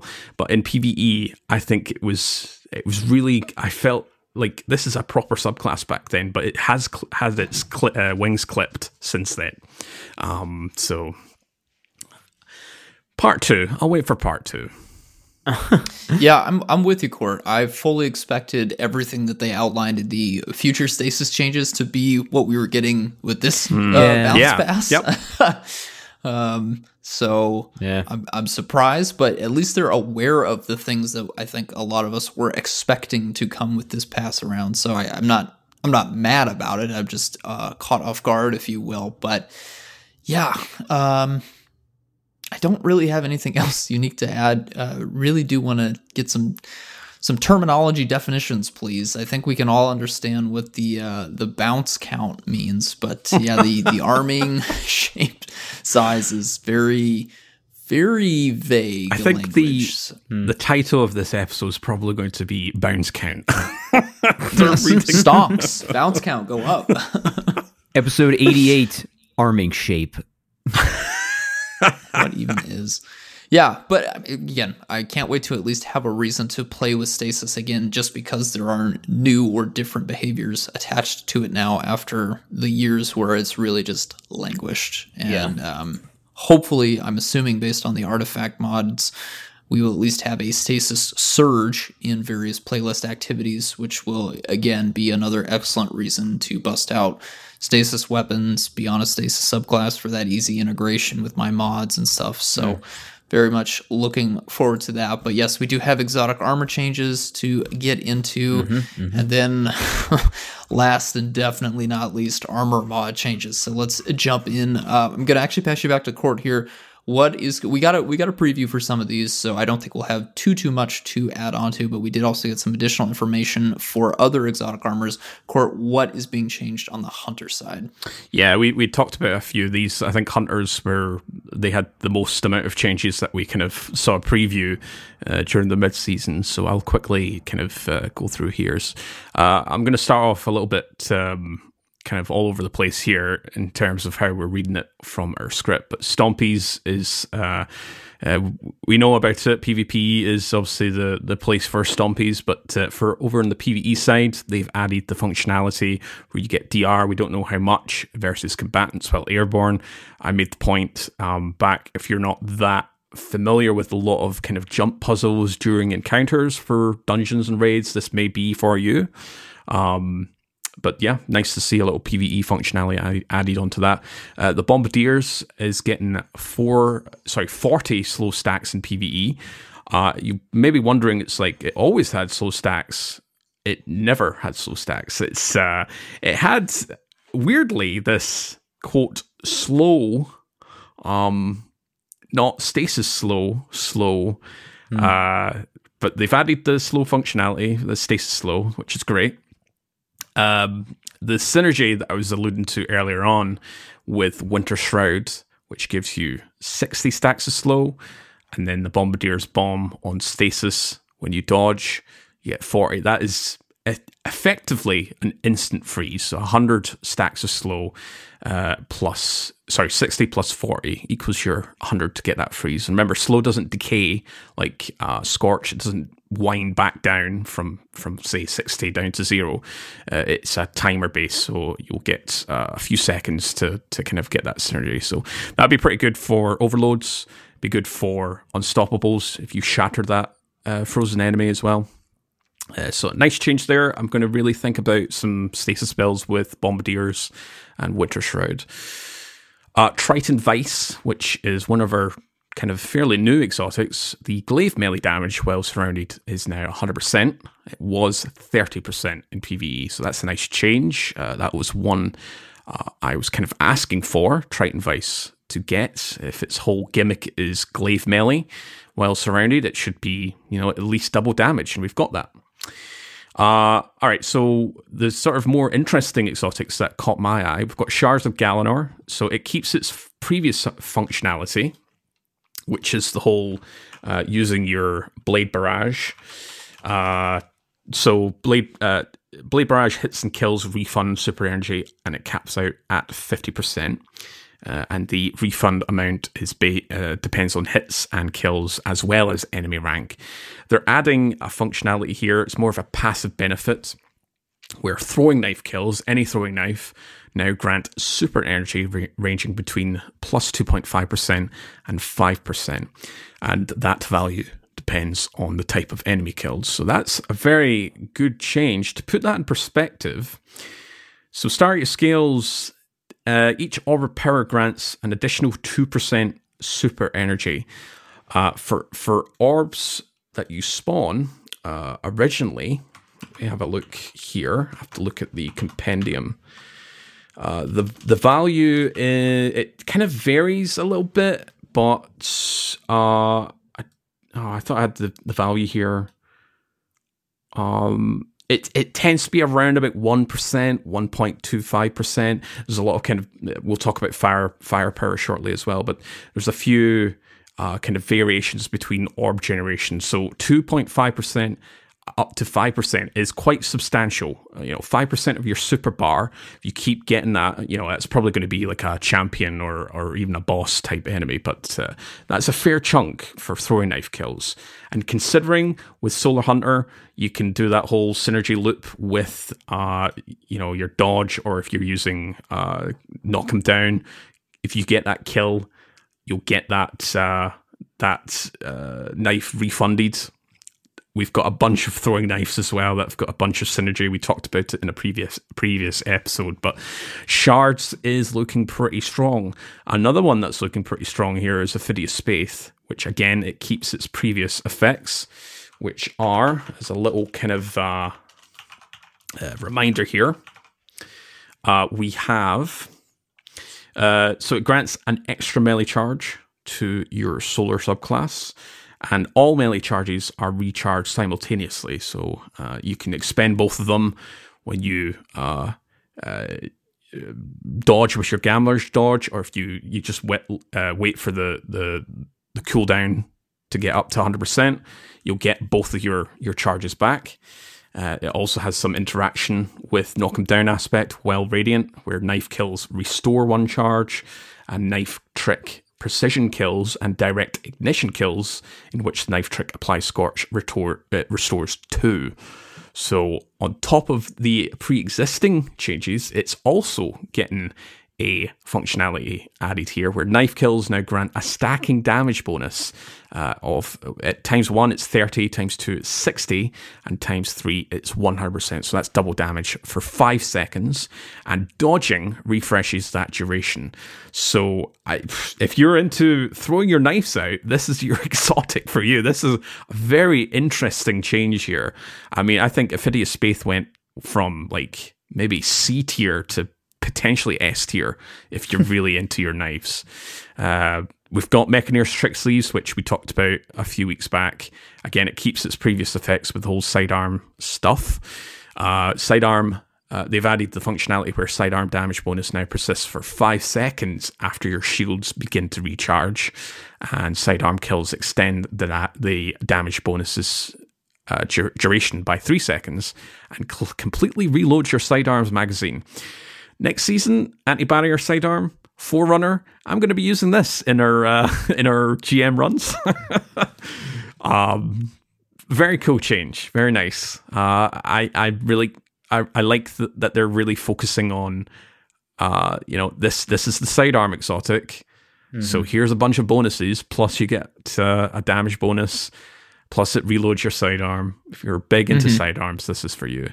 And finally, much to kind of a similar kind of vein here, like Shards and Impetus Space here, we've got Celestial Nighthawk, which it keeps its previous effects, where if you perform a kill, you get 33% of your super back, and they've added a functionality where weapon precision kills now grant super energy ranging between 1.5% up to 4.5%. So again, like Shards, this is quite a substantial buff, and because it's not attached to your knives, it's just any precision kills. This is probably going to be a very superb exotic in your lower kind of middling end content, but even in GMs, like if you're just performing precision kills all the time, you get your Celestial Nighthawk up all the time. Good for you. I think they've done a really good job for hunters with the amount of changes here. Some really great passive effects. I think we were all kind of asking for a lot of exotic armor to get some sort of passive effect. So hunters, I think you're going to be eating strong, especially on solar subclass. I think just on we talked about this just before we started recording, but I think Celestial Nighthawk might benefit from maybe just a slight addition. I kind of suggested it would get some sort of anti-barrier synergy if you if you popped your golden gun, but when a barrier champion popped its shield, you can't use your golden gun against the champion. So if it had some sort of synergy with that, then I think that would be a nice kind of quality of life. It turns your golden gun into one omega huge 600% damage shot, and it can't pierce a barrier champion. Come on, that's a bit silly. But anyway, yeah, fantastic changes here. Love to see it. I know Titan's got some. They got a very interesting rework with one of them, but I'll pass you back to Saint, who'll give us the scoop. Yeah, there's a couple that we kind of knew that were coming, and I'll start off with Syntheseps. This is previewed a little bit, leaked by Bungie basically themselves into the game. We have a little bit more details on that though. So the part that we already knew was removed extended melee lunge range distance and added improved weapon handling and reload speed while surrounded. So kind of getting this weird threat detector surrounded hybrid perk in there instead of the melee lunge distance, which I'm totally fine with. I think that'll be great. Just more reason for me to be swapping my shotgun from threat detector over to pugilist. Some of the details on its other changes are the glaive melee. The glaive melee bonus damage is going from 50% all the way up to 100%, which is, I don't think that's quite all the way back to where it was at the start, but it's still going to be very effective, twice as effective as it has been in recent seasons. And then on the regular damage side, or the more general one, reduce PvE surrounded melee damage bonus to 165% from 200%. So still really strong. This is another hit to the Banner of War melee build, just because it's reliant on this. But it's still going to be incredibly strong. And now glaives are going to be a little bit better. Losing the melee lunge gets a little bit of handling and reload. So kind of a mixed bag. I think Syntheseps come out pretty even from this, even though there is a 35% decrease from that 200 to 165. Still going to be really strong. Maybe just not quite doing as obscene, high amounts of damage as it was in some previous cases. Speaking of melee exotics, we got a total rework to Wormgod Caress. I don't know if this is what you're referencing, Court, but I think this is the most interesting one. Wormgod Caress now has a meter that increases with melee kills and finishers and decays over time. The meter is broken up into 5 sections, which provide escalating melee and glaive melee damage bonuses. The upper end of the meter also provides escalating weapon damage bonuses. As the meter decays, it will pass back through the earlier tiers rather than deactivating all at once immediately. The meter decays faster the more full it is. This is the one I was alluding to, yeah. Yeah. Man, we don't really have anything, I don't think, that works quite like this, especially the way that it says it gives a little bit of weapon bonus at the further tiers. I have an idea of what this is going to be like, but definitely really interesting, especially with the glaive melee damage bonus. How is that going to compare? I'd have to imagine that at the high end, it goes higher than Syntheseps, because Syntheseps is so much easier to activate and get to its, it's just on or off, versus Wormgod, you kind of have to keep stacking up. Really interested to spend some time with this early on next season and to see how that goes with the glaive and to feel that out a little bit. We got a buff and a nerf to Peregrine Greaves. We'll just keep it on the melee train here. You now have to be airborne for a brief period of time before the exotic effects will apply, which is kind of, I feel like, a very old functionality that's being brought back. And then added functionality: damaging champions, tormentors, or mini-bosses with any shoulder charge ability deals further increased damage and will refund melee energy if you use it on one of these combatants. So exactly how much melee energy is getting, refunded on that, and how much of an increase we're talking about here, they failed to mention, which is funny to me because, like, Syntheseps gets exact percentage numbers, and then Peregrine Greaves and Wormgods don't get any specific details, which I wish they would just put that in there. But nevertheless, we'll definitely be talking more about that after those changes come out and looking at some research from the Destiny science community. I'll be all over those forums in the early weeks of this season. Severance Enclosure is getting a little bit of a buff. Increase the size and damage of the explosion, and kills with the explosion will now trigger an additional explosion. Not quite clear if that will just continue chaining, but now your finisher and powered melee kills will be proccing a slightly larger and slightly more deadly explosion, and then those can chain at least one time, which will be very interesting. Something I used with Fletch's Storm after I saw Bryce using it one time, because these enemies were like flying into the air, and I was like, what the hell is going on over here? Still remains to be seen if that's going to be effective, but will be funny for sure. The last two are interesting. I'm not sure. One of them is definitely a buff. One of them is a buff, but I'm not sure how it's going to land. Ashen Wake is keeping its previous effect of its Fireball. Fusion Grenade, added functionality. Fusion Grenade impacts now stun unstoppable champions. Action Wake is typically something that is used to clear out smaller groups of enemies with like roaring flames on your solar subclass, where you can get that grenade energy back based off of the tier of the enemy that you killed. You're getting increasing grenade damage. This kind of takes it another direction where using your grenade to stun a champion, you can now use your grenade to stun a champion. It is very cool to see Titans getting more, exotic intrinsic champion stuns, champion counters. I'm totally all for that. The only thing I wish they included here is something like Peregrine Greaves, where if you use it to stun a champion, you would still get some of that energy back like you would if you had killed a low-tier enemy, a mid-tier enemy. Kind of seems like you are now going to have the ability to take it one way and to clear out enemies by just throwing fireballs, or you can use it as a utility. But those two don't really seem to be connected to each other. So I wish we could just have a little bit something there to kind of connect those two together, but still a good change. And finally, Precious Scars. Added functionality. Kills with weapons matching your subclass now apply restoration ×1 for 3 seconds. This is really nice because this is applying to your teammates as well as you, that I think they're within about 12 to 15 meters. I can't remember exactly what that is, but I remember it's a pretty good radius. And now this is 15 meters 15. Is what it is. Yeah, man, that's really big, especially if you're in a GM. You're most likely going to be within that distance of your teammates, or honestly, just in most PvE activities, you're probably going to be within that distance of at least 1 to 2 teammates. Really, I feel like solidifying its position as a strong support exotic. And it is subclass agnostic, which is the most interesting part about it.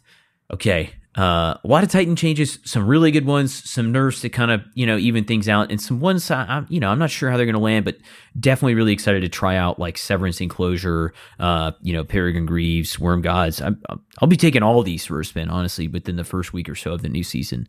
Doesn't end there, though. We got another big slew of changes for Warlocks. Impetus, what's going on with the Warlocks? Well, Bungie insists on trying to make Ballador's Wrath Reavers a thing. I can't even pronounce the title of this stupid armor. It is keeping its previous effects. If you don't know what those are, it's okay. That's 100% shatter damage with the super heavy attack on stasis. It is now getting additional functionality when you cast a Frost Pulse Rift. Nearby allies gain a Tier 2 Stasis Surge weapon bonus for 10 seconds in PvE. That's a 17% weapon damage increase, and a 50 HP overshield. They've also changed some functionality. The stasis damage bonus provided to allies by the Winter's Wrath Shockwave is now a Tier 4 stasis surge weapon bonus that is going all the way up to 25%. And the stasis warlock in question also gains the Tier 4 stasis surge when their super ends. Previously, this was a 15% damage increase, which could be stacked with everything. Again, I still don't think I could ever recommend this for the simple reason that there's a million other things Warlocks should be doing in any situation where you want your teammates to be dealing more damage, notably well with, goodness sakes, so many different exotics. So, yeah, this is cool, but not going to be applicable in a raid or a dungeon environment. I guess if you want to get silly during a GM, or if you want to do a silly raid night with the boys, slap on the Ballador's Wrath Reavers, let them know that you're serious about business, and go to town with your Stasis Surge weapon bonuses. But yeah, not really feeling the changes, but they're still addressing it, which I like to see. Another one, we got Apotheosis Veil. Keeping its previous effects and also gaining these functionalities. Casting your super now grants Cure ×3. That is 180 HP for you and nearby allies. And on top of all of that, when your super ends, you temporarily gain greatly increased melee and grenade regen for 8 seconds. Again, a very odd niche exotic. I'm sure this is going to be great. This is, of course, subclass agnostic as well. So the Cure ×3 will be very beneficial. Maybe if you're going into like a final stand situation, you got a well and you need to plant it to get ready to really push that raid boss over the edge. Very helpful in that situation. Or maybe a dungeon boss in like a master difficulty level. But I'm just not sure over the other options that Warlocks have how much this change is going to increase Veil's attraction functionality, but it's still a neat thing, and it is definitely doing a lot more than it used to do, so I'll take it.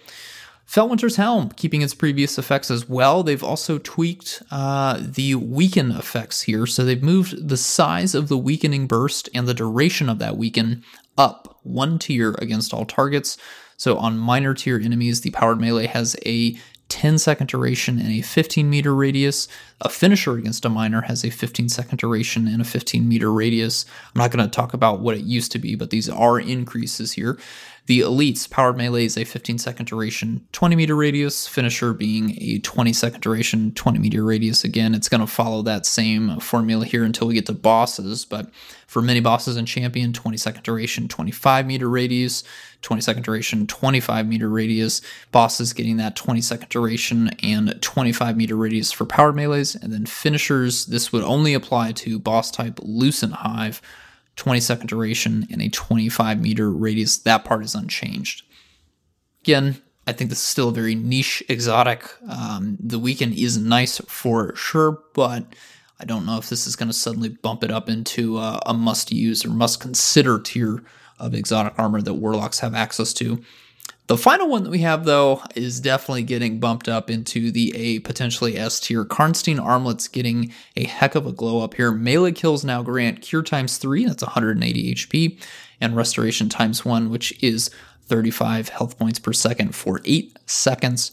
Finishers granting additionally that Cure times 3 and Restoration times 2, which is now going to be 50 HP per second for 8 seconds. We have Banner of War at home for the Fluflocks has finally arrived. I'm very excited. I'm probably only going to be playing with Karnstein Armlets next season. I'm not really thrilled about the other 3 changes here, but this one seems really fun. Again, we don't have a lot of melee fantasies in PvE for Warlocks, so I definitely want to play in that play space on my preferred class here. Although there's another change that all 3 of us will get an opportunity to try out here. The Aeon Gauntlets are getting yet another, what do we even want to call this? This is like a rework, I guess, a pretty substantial one for the 3 sects here. Again, Aeon Gauntlets have 3 mods that you can swap between Sect of Force, Sect of Insight, and Sect of Vigor. All 3 are getting pretty big changes here. Court, I'm going to pass it back to you here for a breakdown of this. What is happening to the Aeon Gauntlets? Yeah, so I'll kind of preface this with, this is another tab that I have on my spreadsheet, which we'll link in the show notes. It's on my spreadsheet, just called Aeon Gauntlets or something like that. What have I named? Oh, Aeon Sext. Yeah, so this is just a kind of visualization of what each mod does for the Aeon user, and then for the fire team members that are not wearing Aeon Gauntlets, and then for the fire team members that are using the Aeon Gauntlets, but not using the same sect mod. So what's changing here is that over on Sect of Force, which is the red one, it's colored red when you equipped this mod, they've removed the no longer granting bonus melee grenades and super energy on stunning a champion or defeating a boss or mini boss. And for the Aeon user, rapid precision hits provide a quicker reload and weapon swap speeds, and the bonus now lasts for 10 seconds, and that's up from 6 seconds. Stunning a champion or rapid precision hits against elites, champions, or mini-bosses will mark them for your allies. Fireteam allies will gain a 20% damage buff to mark targets. Not entirely sure what type of damage buff this is, if it's just going to be like a pseudo-weaken, if it's going to be applicable to abilities, weapons, all that jazz, if it's just going to be a regular empowering buff. We're not entirely sure what that is, but it's 20%. And for Aeon Cult allies, when a target is first marked, nearby Aeon Cult allies who do not have the Sect of Force role mod equipped gain grenade and melee energy. Again, we don't have the stats for that. For the blue one, that's Sect of Insight. They've just done a small tweak here because it's pretty, established. That's the one where if you finish a champion, you spawn a purple brick. If you finish an elite type of enemy, you get a special brick. So for Aeon cult allies nearby who do not have this sect role equipped, no longer gain a bonus to weapon damage for a short time. Instead, they gain a burst of super energy. So they've moved the original Sect of Force mod from that one and put it into this one. Done a little kind of swap between the damage buff with the super energy. That used to be an empowering buff. It was one of our quite potent ones. It was 35%, and it lasted for like 20 seconds, I want to say. Again, it's quite niche compared to our kind of other bonuses. Let me just double check that. I think it was 35%. I've made that yeah, it was, yeah. So that's now been removed from Sect of Insight, but it still keeps the whole finishing champions and all that you get bricks for your weapons. And finally, Sect of Vigor, which is your green one.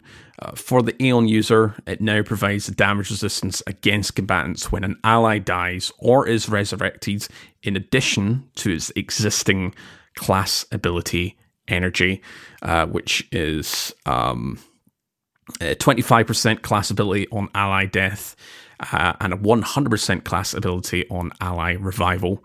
And we're not entirely sure what the DR percentage will be when your ally dies or is revived. And this is against PvE combatants. For Fireteam allies, when an Aeon user casts their super, nearby allies no longer gain an instant burst of healing or an overshield. They will instead grants critically wounded allies damage resistance from combatants as long as they stay near you. So this is going to be more of a kind of very support-orientated sect here.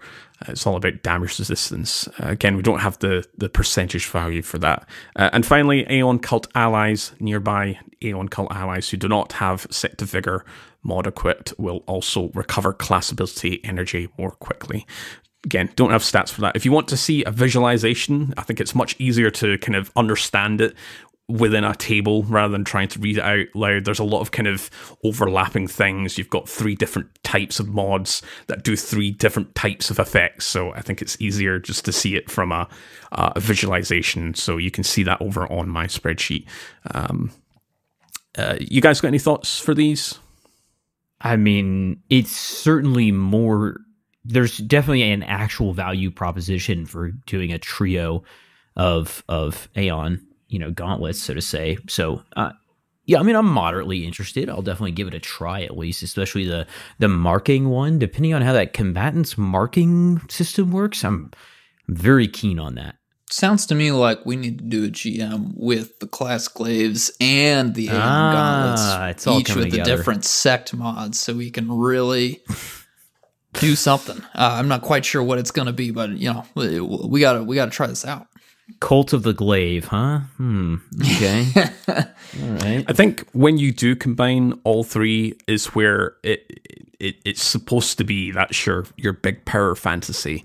Obviously, Sect of Insight we've used many times. We've recommended it as well for dungeons, raids, GMs as well. Specifically, the finishing a champion or a mini boss gives you that heavy ammo brick, but the rest, I think you'd get a lot more benefits if everyone's using a different type of sect.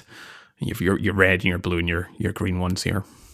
Very interesting changes, though. Again, I wasn't expecting this, but it seems like they really do want to lean into that fantasy, and these are exotics that have famously not had much of a reason until that first rework, where we did get that very cool finisher mechanic added into the Sect of Insight mod. So I'm again happy that at least the changes are coming around here, and I do want to give them a fair shake, because if it works out, I think that'll be a really fun fantasy for 3-person content, GM dungeons, stuff like that. But yeah, happy for it. Yeah. All right. Know what I'm not happy about? Yeah. Yeah, you go ahead there, Impetus. You take it away. All you. Oh man. Last section here, armor mod changes. Again, most of these were overhauled with the launch of Lightfall, so I'm not too surprised that we did get in our final season of the year of Lightfall a little bit of tweaks to the system, but There was a lot. Pretty much everything major got hit here, and not in the way that we wanted. So heavy-handed, firepower, and Reaper mods now have a 10-second cooldown for generating an orb of power. The Reaper mod specifically requires a kill to be secured within 10 seconds of using your class ability. The Kickstart mods, Melee, Grenade, and Utility now provide between 16% and 45% ability energy depending on your armor charge, and they now also require at least a single armor charge be consumed, so there's no more of that free 0 stack benefit here. Momentum Transfer, Bolstering Detonation, Impact Induction, and Focusing Strike. We've got some changes now, but for Impact Induction and Focusing Strike specifically, they do require a powered melee damage hit to activate their effects. All of those mods now provide 12%, 17%, 20% for the number of mods equipped respectively, that being 1, 2, and 3. As a reminder of what these mods do, Impact Induction means a powered melee damage hit grants grenade ability energy. There's a 7-second cooldown on this. Focusing Strike, where a powered melee damage hit grants class ability energy, also on a 7-second cooldown. Momentum Transfer is where grenade damage hit grants a melee ability energy. Bolstering Detonation is where grenade damage hit grants class ability energy. All those on 7-second cooldowns. The Outreach, Bomber, and Distribution mods. Outreach, the class ability usage granting melee energy, has now been tweaked to grant 12%, 17%, and 20% for 1, 2, and 3 copies of those mods. Bomber, which is where your class ability usage grants grenade energy, also been tweaked to 12, 17, 20% for 1, 2, or 3 copies. Distribution, where class ability usage grants grenade, melee, class, and super, has been tweaked to 4%, 6%, and 7% for 1, 2, and 3 copies of those mods. Energy provided is further reduced based on the cooldown of the class ability used, with the shortest cooldowns having the highest reduction, up to 60%. Oh boy. Oof. This is probably what you've heard about if you are on any Destiny-related social media. The armor mod changes have certainly thrown a wrench in a lot of builds. What are we feeling, folks? The kind of joke that I was throwing around opening up at the beginning of the session here before we started recording was Bungie's taking a look at Court's post-game Carnage report screens from the GMs, and they just knew something had to be done because my man is generating 167 orbs per activity. But, I mean, the orbs one I was really not surprised by, like jokes aside. I mean, we were making so many orbs so easily, it's ridiculous. The general subclass ones, I'm a little bit more surprised by. It's just blanket nerfs targeting the building aspect rather than the ability cooldowns, which is funny because we're also getting some cooldown adjustments. And I can understand why they would do it for targeting the build crafting, but my kind of counterpoint to that was it makes build crafting feel less valuable when the impacts aren't as high, versus just changing the cooldowns of the abilities outright and retaining the potency of the builds themselves is kind of my general gist. So yeah, I get it. I wish that it would have been targeted at just its specific abilities more than build crafting in general, but it's what it is. Court, where are you at? Yeah, I saw the orb of power generation from like week 1 of Lightfall. We talked about it back then. I was talking about the grapple melee. You combine it with heavy-handed and firepower, you'd spawn 2 orbs. You get Reaper in there to, like, you know, spawn in another. It was, you know, a lot of orbs were being spawned. They did tweak with that in season 21. I kind of called back then that they'd probably add a cooldown to how many times you could proc heavy-handed and firepower, because on Arc Hunter, when combination blow is being used, you could just keep spawning orbs, and that's what I did in my solo Ghosts of the Deep run. I just kept, you know, combination blow, Liar's Handshake, and just keep cycling it, and you just keep spawning overpower. That's no longer the case. You know, 10 seconds isn't too long in the grand scheme of things, but I'm not that fussed about it. But the other three, yeah, it's a bit of a sting on top of the base cooldowns getting normalized across the board for all our class abilities, grenades and melees. I feel like they should have went the other way, where they increased the cost of these mods rather than kind of dumpstering their stats.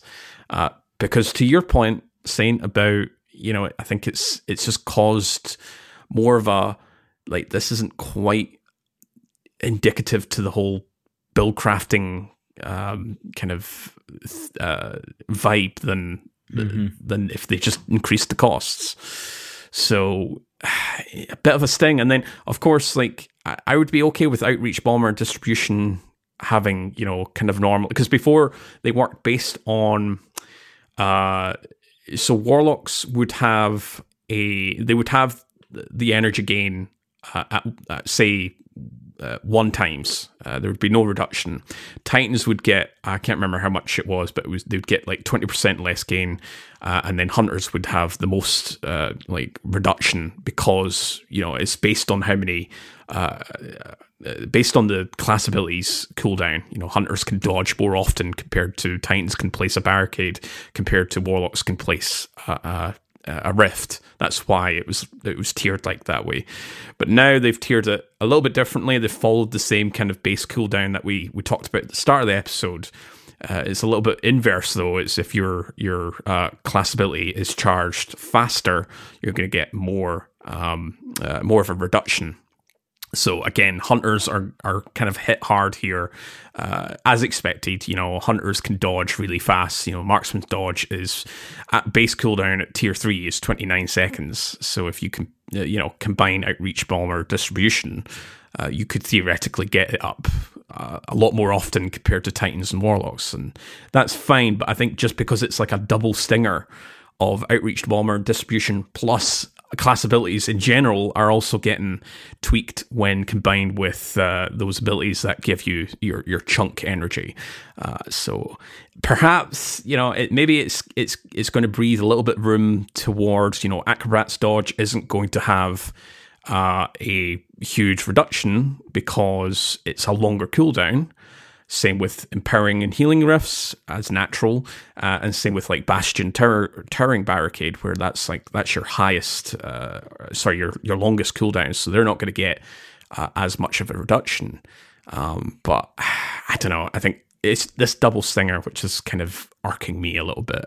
I would have preferred if they went down the route of just making mods a little bit more expensive, if that's what their kind of concern was. But we'll see how it performs in practice. Out of all the changes here, I've been fairly kind of constructive. I've been like, okay, these are great changes. The exotic reworks have been really great. Yeah, there's some that are like, they could use with a little bit more kind of buzz.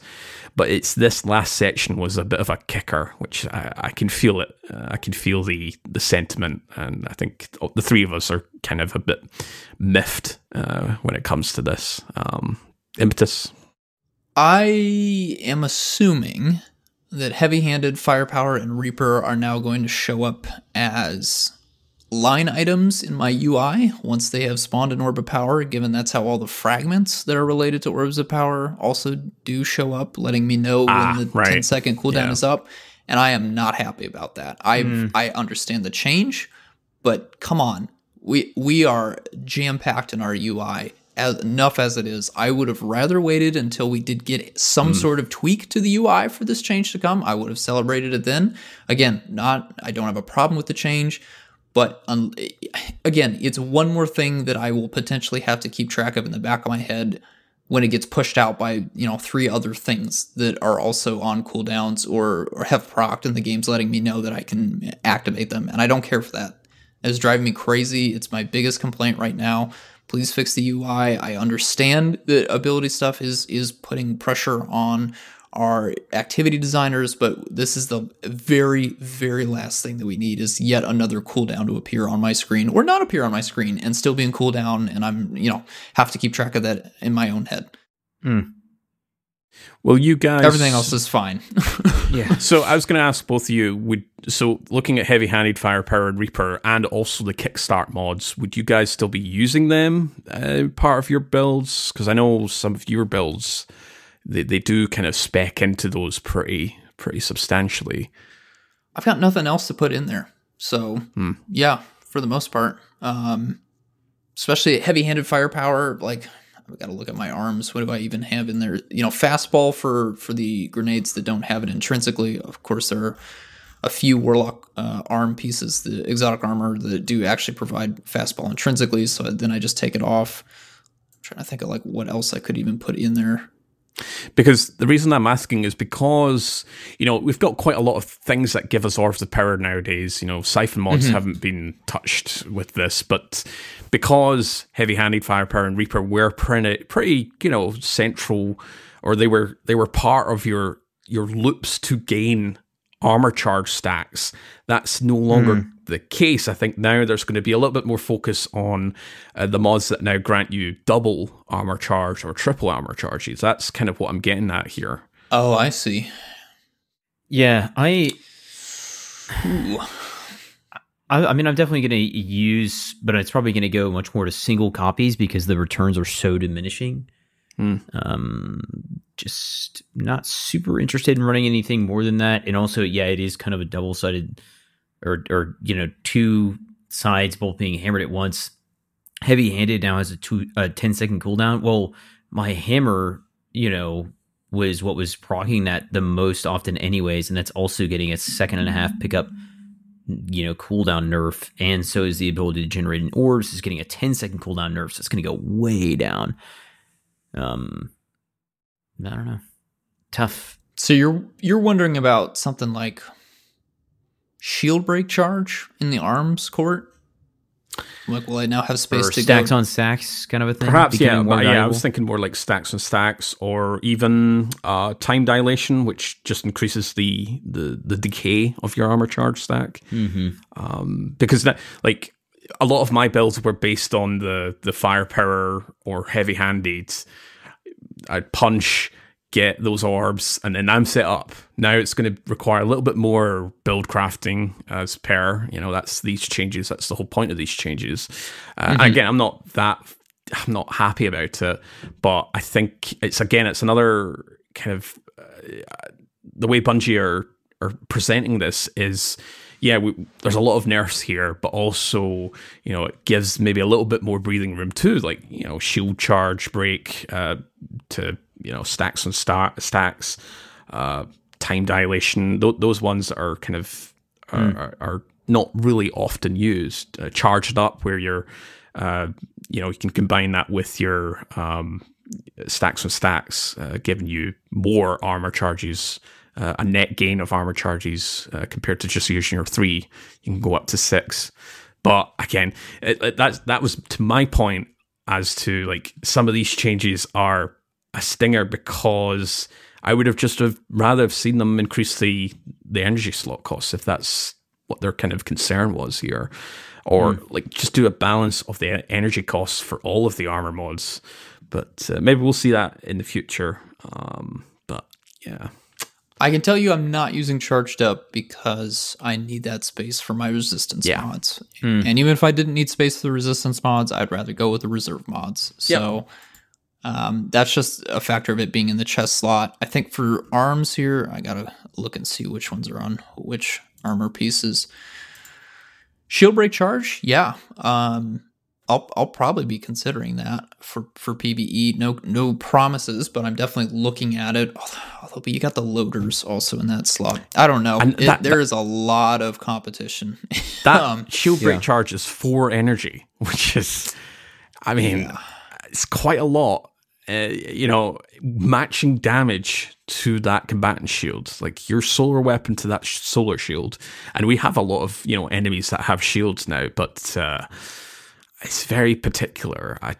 it's maybe something we can talk about in the new year, just kind of looking at the mods overall. I think we've kind of reached the point where maybe we'll get 1 or 2 mods in the future, but this is our collection now, and we could kind of evaluate like what's really the potency factor here, plus, you know, all these changes that we're getting next season.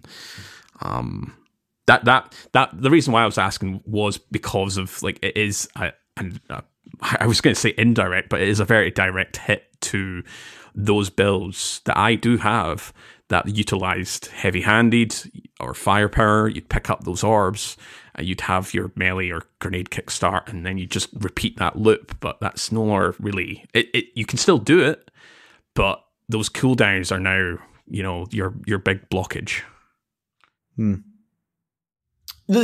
Yeah, I understand why some of this needed to be brought down, but I think for me, this feels a little bit in conflict with the core fantasy of Strand, which when it was pitched to us, they kept using this one phrase over and over again, the actions per minute of being able to chain stuff. Like, at a certain point, if you're going to commit to that being just a Strand unique thing, you can't just simply give us 3 different charges to our melees or an extra grenade charge. You do need to make it so that we can loop these things. And obviously, from a gameplay point of view, the abilities team did need to put the kibosh on some of this. But I do wonder what... Again, they're working on this stuff so far in advance. But, like, how do you think in a testing environment this is going to play out for Strand, which is so heavily dependent on looping things, especially melees into or grapples into a melee or a class item, some other kind of class item into a melee? How do you see that playing out? You know, this is me talking to Bungie here, because I'm a little nervous, you know, and I'm not even somebody that has something crazy like Banner of War on my subclass, right? I've got really threadlings to just generate, which is a pretty straightforward thing to do the way that that gameplay loop is set up for warlocks. But if you really want to create a fantasy that's built around taking a lot of charged actions, then we got to make sure that we're getting energy back for those actions to be charged, because once they stop being charged, they really do drop off in the end game unless you have something like a weapon perk or an exotic armor perk really stepping in to kind of fill that spot while you're waiting for the uncharged ability to become charged. So again, I'm not against these changes. I realize that we did probably need, for all abilities, the action usage to come down a little bit, but not all of the elements are designed with the same mindset, right? And Strand was very much pitched to us as a high ability uptime option. So I am a little bit nervous to see how that's going to fare in the end game next season. We've got a new GM that we know about is coming. How that's going to work, if assuming we're going to have another Strand overcharge or Strand surge, activity modifier for something like GMs. But even if I want to use it in the new dungeon that's coming out, how is that going to work exactly? Because I don't want Strand... I mean, nobody wants Strand to turn into another Stasis. Yeah. The last thing I wanted to bring up, it actually links back to when I was talking about Shards of Galanor and Celestial Nighthawk, is the super gains that you get from them. So I mentioned for Shards, 2.5% up to 5%. I've found the source of Orbs of Power. I'm using that as a comparison. So 2.5% gain is the same amount you'd get from a Siphon Orb or a subclass-specific Fragment Orb. And up to 5%, there isn't really anything that goes or is at 5%. But think of when you've got 3 Siphon mods or it's a Power Preservation Orb, it's 4.4%. So just putting that in perspective. But the reason I brought that up is because I'm looking at Reaper, Firepower, and Heavy Handed times 1. You get 0.8% super energy on orb pickup. So, like, this 10-second cooldown is maybe like 0.8% wasn't a lot in the first place. Looking at Firepower times 2, Heavy Handed times 2, it was 1.1, and then times 3 mods, it was 1.25%. So again, it's still not a lot, but it's maybe why they've tweaked with that cooldown in the first place. But even at that, like a Reaper Orb of Power at 0.8%, and now it's got a 10-second cooldown. It's like, well, I might as well just use Shards of Galanor or Celestial Nighthawk, and then maybe that was the whole point. Like they've looked at these exotic armor effects and thought, okay, we're adding some passive stuff, but we need to bring something else down to let those rise. And it's like, okay, fine, but yeah, these changes are just a little bit of a stinger. Yeah.